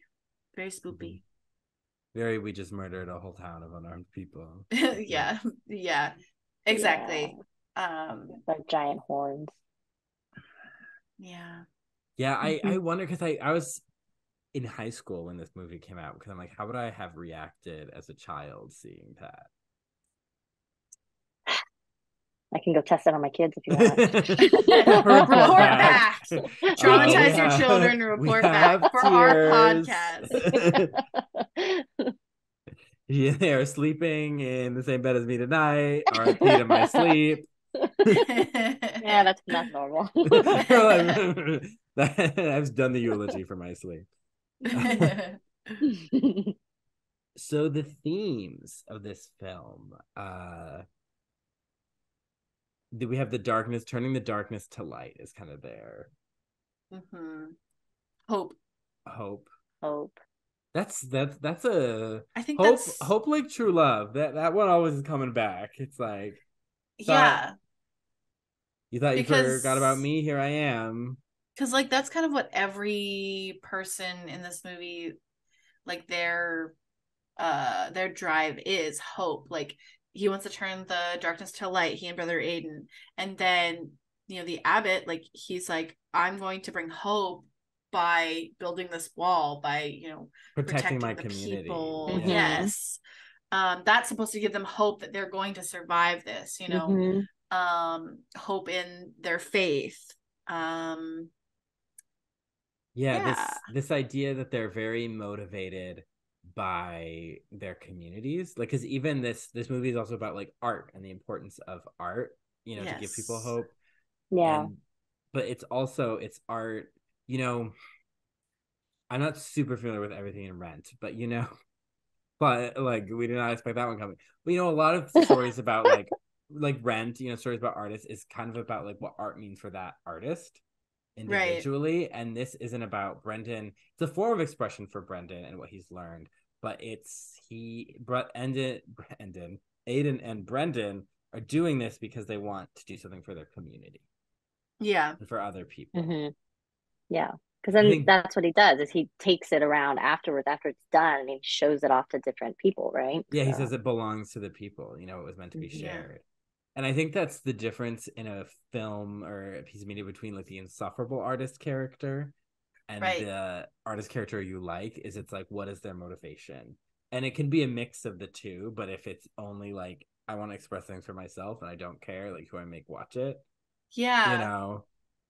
Like the performance artist under that table and La Belle and La Beth. Yes. Well, I was thinking, going back to Rent, Maureen's number over the moon is insufferable. I love it, but it's insufferable, and I feel like would be insufferable even if you lived in that world. But I mean, yeah, like it's that is interesting. Like, yeah, he's doing this in a selfless way. Yeah. And Maureen just wants to, get up there and moo. Kind of. But we love Adele Dazeem.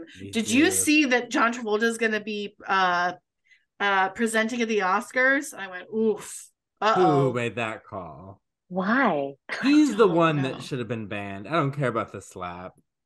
But anyway, Chris Rock's okay. By the time this comes out, we'll find out if he makes another Adele Dazeem slip up. Yeah, better be a celebrity, because I didn't realize that I'd be talking about so much Idina Menzel on like public record, on the internet and podcast. So much in our podcasting careers, we have talked about Idina Menzel many times. We're talking about her in a context in which she does not belong. Yeah, it's always coming up. But another theme I noticed, kind of the harmony of the Christian and the pagan in this movie, in the cat with the two eyes, in the culture. And it's also seen in like this nature as like a source of the divine, that you see God and nature. And that's why he uses nature in his art. And that was a thing that a lot of Irish prayers, if you read like the breastplate of St. Patrick or whatever, there's a lot of references to the natural world and like the power of the natural world, because that was so rooted in their culture. And the idea that the natural world is good, and that was at the time a hot take for some people, like for the Augustinian philosophy, that was like, mortal life is bad. Or you had the Stoics, who was just kind of like, I don't know, there was later it was the Albigensians. There's a lot of philosophy that was like spirit good, body bad. And that trend is pretty big in Christianity, even though technically it's supposed to be like your body and your spirit are good. But like the Irish were very into like the natural world, like God is good, he made it good, and God's in nature. And that's very much from in their tradition, like their gods were like in nature, and they weren't on Mount Olympus above them, they were in the ground. Right. I thought it was interesting that the abbot, right? He he didn't make any mention of it really. He was like, don't go beyond the walls because it's not safe. And I was kind of curious to see if it was going to tie into anything about wrestling, but it didn't. But that would have been interesting to hear what his thoughts were on it. Yeah. No. Brendan is kind of scared because she's a fairy, but then he's like, oh, she's just kind of sassy. He doesn't have any like, oh, I need to keep you away, and he's a child, so he's not. But that's never, though, her existence is never set in conflict with the fact that his mission is making a Bible, like a gospel book. Yeah.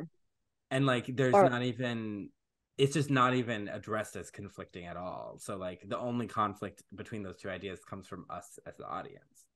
Yeah. Well, Yeah. even I feel like even other maybe some other kind of movie, it would have been like him sneaking off to go into the woods to go hang out with her, whatever. Yeah. It would have been like the whole separation thing would have been to keep him from her. Yeah. But that's not Right. what this was. It was just, No. it's not safe because there's Northmen out there and whatnot. Not even the Yeah. wolves were an issue, really. Yeah. But it was just like that was more the just keeping him safe and then on task. It had nothing to do with what could be out there. Yeah. I Interesting. mean, the evil was not like Crom was a past evil, but the evil was human. Yeah. And it's the TikTok sound. It's from a song. I'm so sorry to the original song artist. Sorry to this man. But it's people always post, "I'm not afraid of God. I'm afraid of man." Mm. And this kind of idea that like the natural world, the divine, is like this very like positive force, but like the evil, like because even the wolves when they attack Art, she just easily is like nope, but the evil comes from humans. Yeah. Mm-hmm. I did think it was interesting the way that they portrayed the wolves, like just visually, right? Was just Similar to very the like Vikings. kind of similar to Mm-hmm. Vikings. So when they first popped out, it's like, oh no, and then they Yeah. listened to Mama Wolf. Yeah. So I guess that leads to our what did no our I always get the order mixed up. We're gonna ask our titular question: was that your fantasy? Yes. With I a say wink. with no, I grew up loving Irish folklore. I mean, just folklore and mythology in general. Um, and Ireland specifically, I've always really enjoyed. So I really enjoyed this, but I also cannot help watching it without thinking of Song of the Sea or anything like Yeah. that, which I also did enjoy. So, mhm. Do you think it's almost like a Snow White, where part of the magic is it started all these other movies Yeah, that maybe because I kind of mean, I could definitely, improved what they put down yeah, here? Yeah. I can watch this one and then see, oh, now I can kind of understand how they came up with the story and everything for Song of the Sea and develop that. Um, I feel like that one was a little stronger. The story's Um, tighter. Yeah. yeah, but this one I thought was also just like visually actually maybe a little bit more interesting. Um, and I like them both, but I did enjoy watching this one. Seeing the world was really interesting and the story and like I'm aware of Book of Kells. Like I went to go see it specifically when we were in Dublin, you know. Um, I'm a bookbinder though, so that's probably biased towards that. You um, books. I You books. books. Use of books. Um, so, but yeah, I mean, I think getting to kind of learn it from this aspect, you know, how historically accurate, I don't know, but it I was don't think really it matters. no, no, it was really fun to see. Yeah. This is definitely my fantasy, and if anyone who's listening can actually believe it, Hannah thinks that a movie that is about writing, capturing a part of the Bible to preserve it is her fantasy. Hell is freezing over. Plot twists are coming. It snowed in Burbank last weekend. Mhm. Plot twist: Hannah's a Christian now. No, I. This is one of those movies that, like, again, I did not even know existed, and I loved it. I just thought, and then also like learning the actual story behind it. But like, even if I didn't know the story behind it, I still would have like recommended this to people because Mhm. the visual style, but also I think the story is really effective. Obviously I knew they were monks and it had something to do with faith. But I think also like the blend of, like we were talking about, like the pagan culture and the actual Christian faith and how that's coming together. I just think it's just like a really beautiful telling of just this aspect of the culture, and I think it's really, really cool. So yeah, it was my fantasy. Yeah, I mean, you already know who I am. It's Topher. I I love this movie. It definitely is my fantasy. I think like, this is my St. Patrick's Day movie because to me it captures like his era and that era of Ireland, like those few hundred years, and just it's not about the historical accuracy. It just captures the vibe, the art, the essence. It's beautiful to look at. It has a touching story, and because like otherwise, what are people watching? Darby O'Gill and the Little People, the Disney Channel movie where the basketball player's mom is a leprechaun Luck or of the something. Luck of Irish. the Irish. Yeah, it's like, or at best, Quiet Man, with John Wayne. So it's kind of like if someone's like, I want a movie for St. Patrick's Day, I would be like, watch this because this captures the spirit of Irish culture and the holiday, and is made by Irish people as opposed to those other movies are all American or maybe Irish Yeah. American. I was gonna say leap year, but I was like, no. That's a different That's leap time. year. With Isla Fisher, right? I no. I think it's not. Is it Amy Adams? It's Amy Adams and Matthew Good. Matthew Good. Yeah. There was a Andrea Corr from the band The Corrs was in some rom-com, and I remember my sister was super into The Corrs. We were so excited. Oh, she's gonna be in this Irish movie. Super into The Corrs. Yeah, we've talked about The Corrs before at work because it was like playing on the station. I was like, The Corrs, and you were like, The Corrs? But I think it was like too raunchy, and my parents were like, no, we can't watch it. Wow. Yeah, but we used to make home videos, and we did one that was like a talk show, and like my sister was the musical guest, lip syncing a chorus song. We need these home videos, Cullen. I've told you this on Glee Boo. You want to see me do an interview as a Bionicle? Yeah.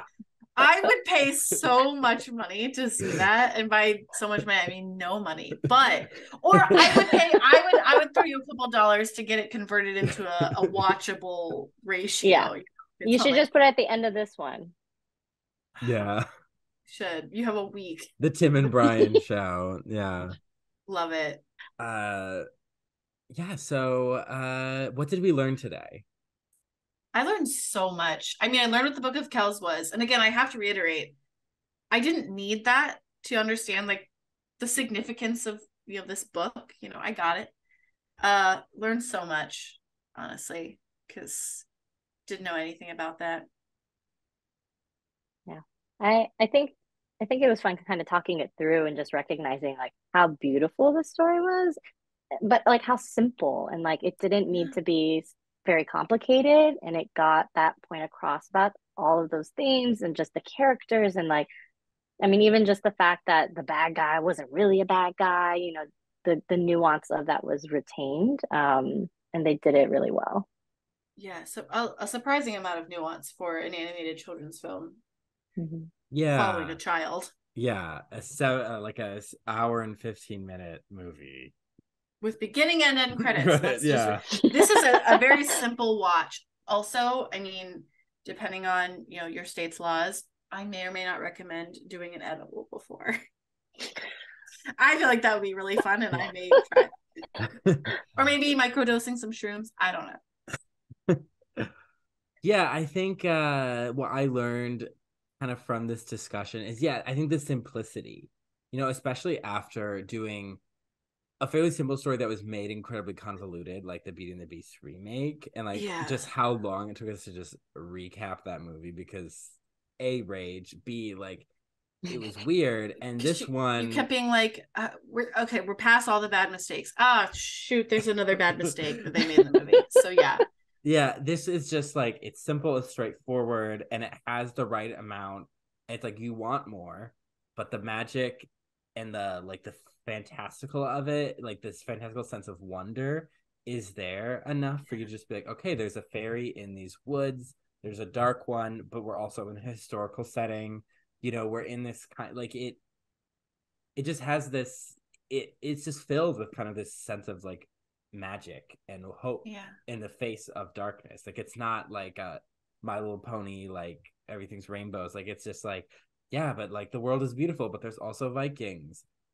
Very Sound of Music in that way. I always use that movie as an example of like strong contrast of like, there's a lot of goodness in the world as well as a lot of evil.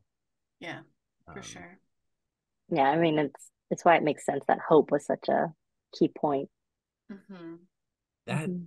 hope, she keeps coming back. You know, Lord of the Rings, she was like my starring role, and she's been hanging out ever since. Yeah. Mhm. Uh, We love her. yeah, it's a great time.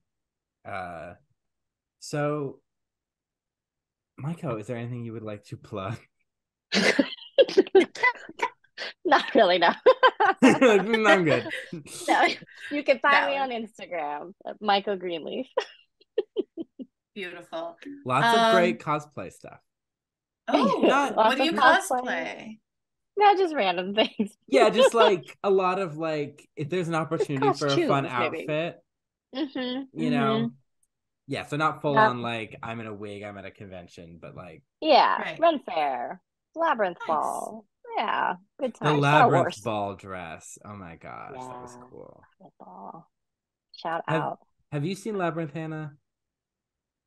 Are we gonna have to talk about that? Pan's Is that the next Labyrinth. one? Are we Oh, gonna that have to talk one. about David Not Bowie that one. holding magical floating metal balls? I mean, let's talk about David Bowie. Let's talk about it. Like, let's do it. I'm here for it. Here's the thing. I meant to get around to watching it. Never did. Well, that's why we Okay, so have you have this to invite me podcast. back on that one, right? All right, You'll you're have to wear booked. the gown. And then I'll do some crazy makeup. I'll Yeah. do David Bowie's makeup in that movie. Yes. Good time. Um, Well, that's the end of our show. So I'm gonna do our little wrap up. Hello, YouTube watching us. Thank you. Leave us a comment. Smash that that like like button. button. It's trying to give the signal. You're like, Can I get a smash that like button? So also subscribe to our channel. It really helps us. And then it doesn't matter where you're watching or listening, definitely head over to Apple Podcasts, give us a 5-star review, let us know what you love. What's gonna be our question to leave in the comments? Watch this movie, tell us what you think. You just gotta do it. Yeah, it's a Because it's pretty so cheap good. rent. You know, like Yeah. it's like $1.99, $2.99. Like It was like what, $2.99 on YouTube. You could literally watch, if you're watching this, search The Secret of Kells and watch it. yeah. I mean, And then it's a good watch for sure. you have to tell us if Pangerban is your favorite cat ever. Yes. Yeah. We're gonna have to rank You have to fantasy movie rank animals. Cats. We'll have to do because we've done cats. horses. We'll have to do Oh. cat. We did horses from Disney movies. Oh, right. We did. I So I was did gonna say we could compare Henwin and Pangerban. Oh, similar vibes. Similar vibes. I mean, I don't know what I would pick. Yeah, that's a tough I don't one. know. Yeah.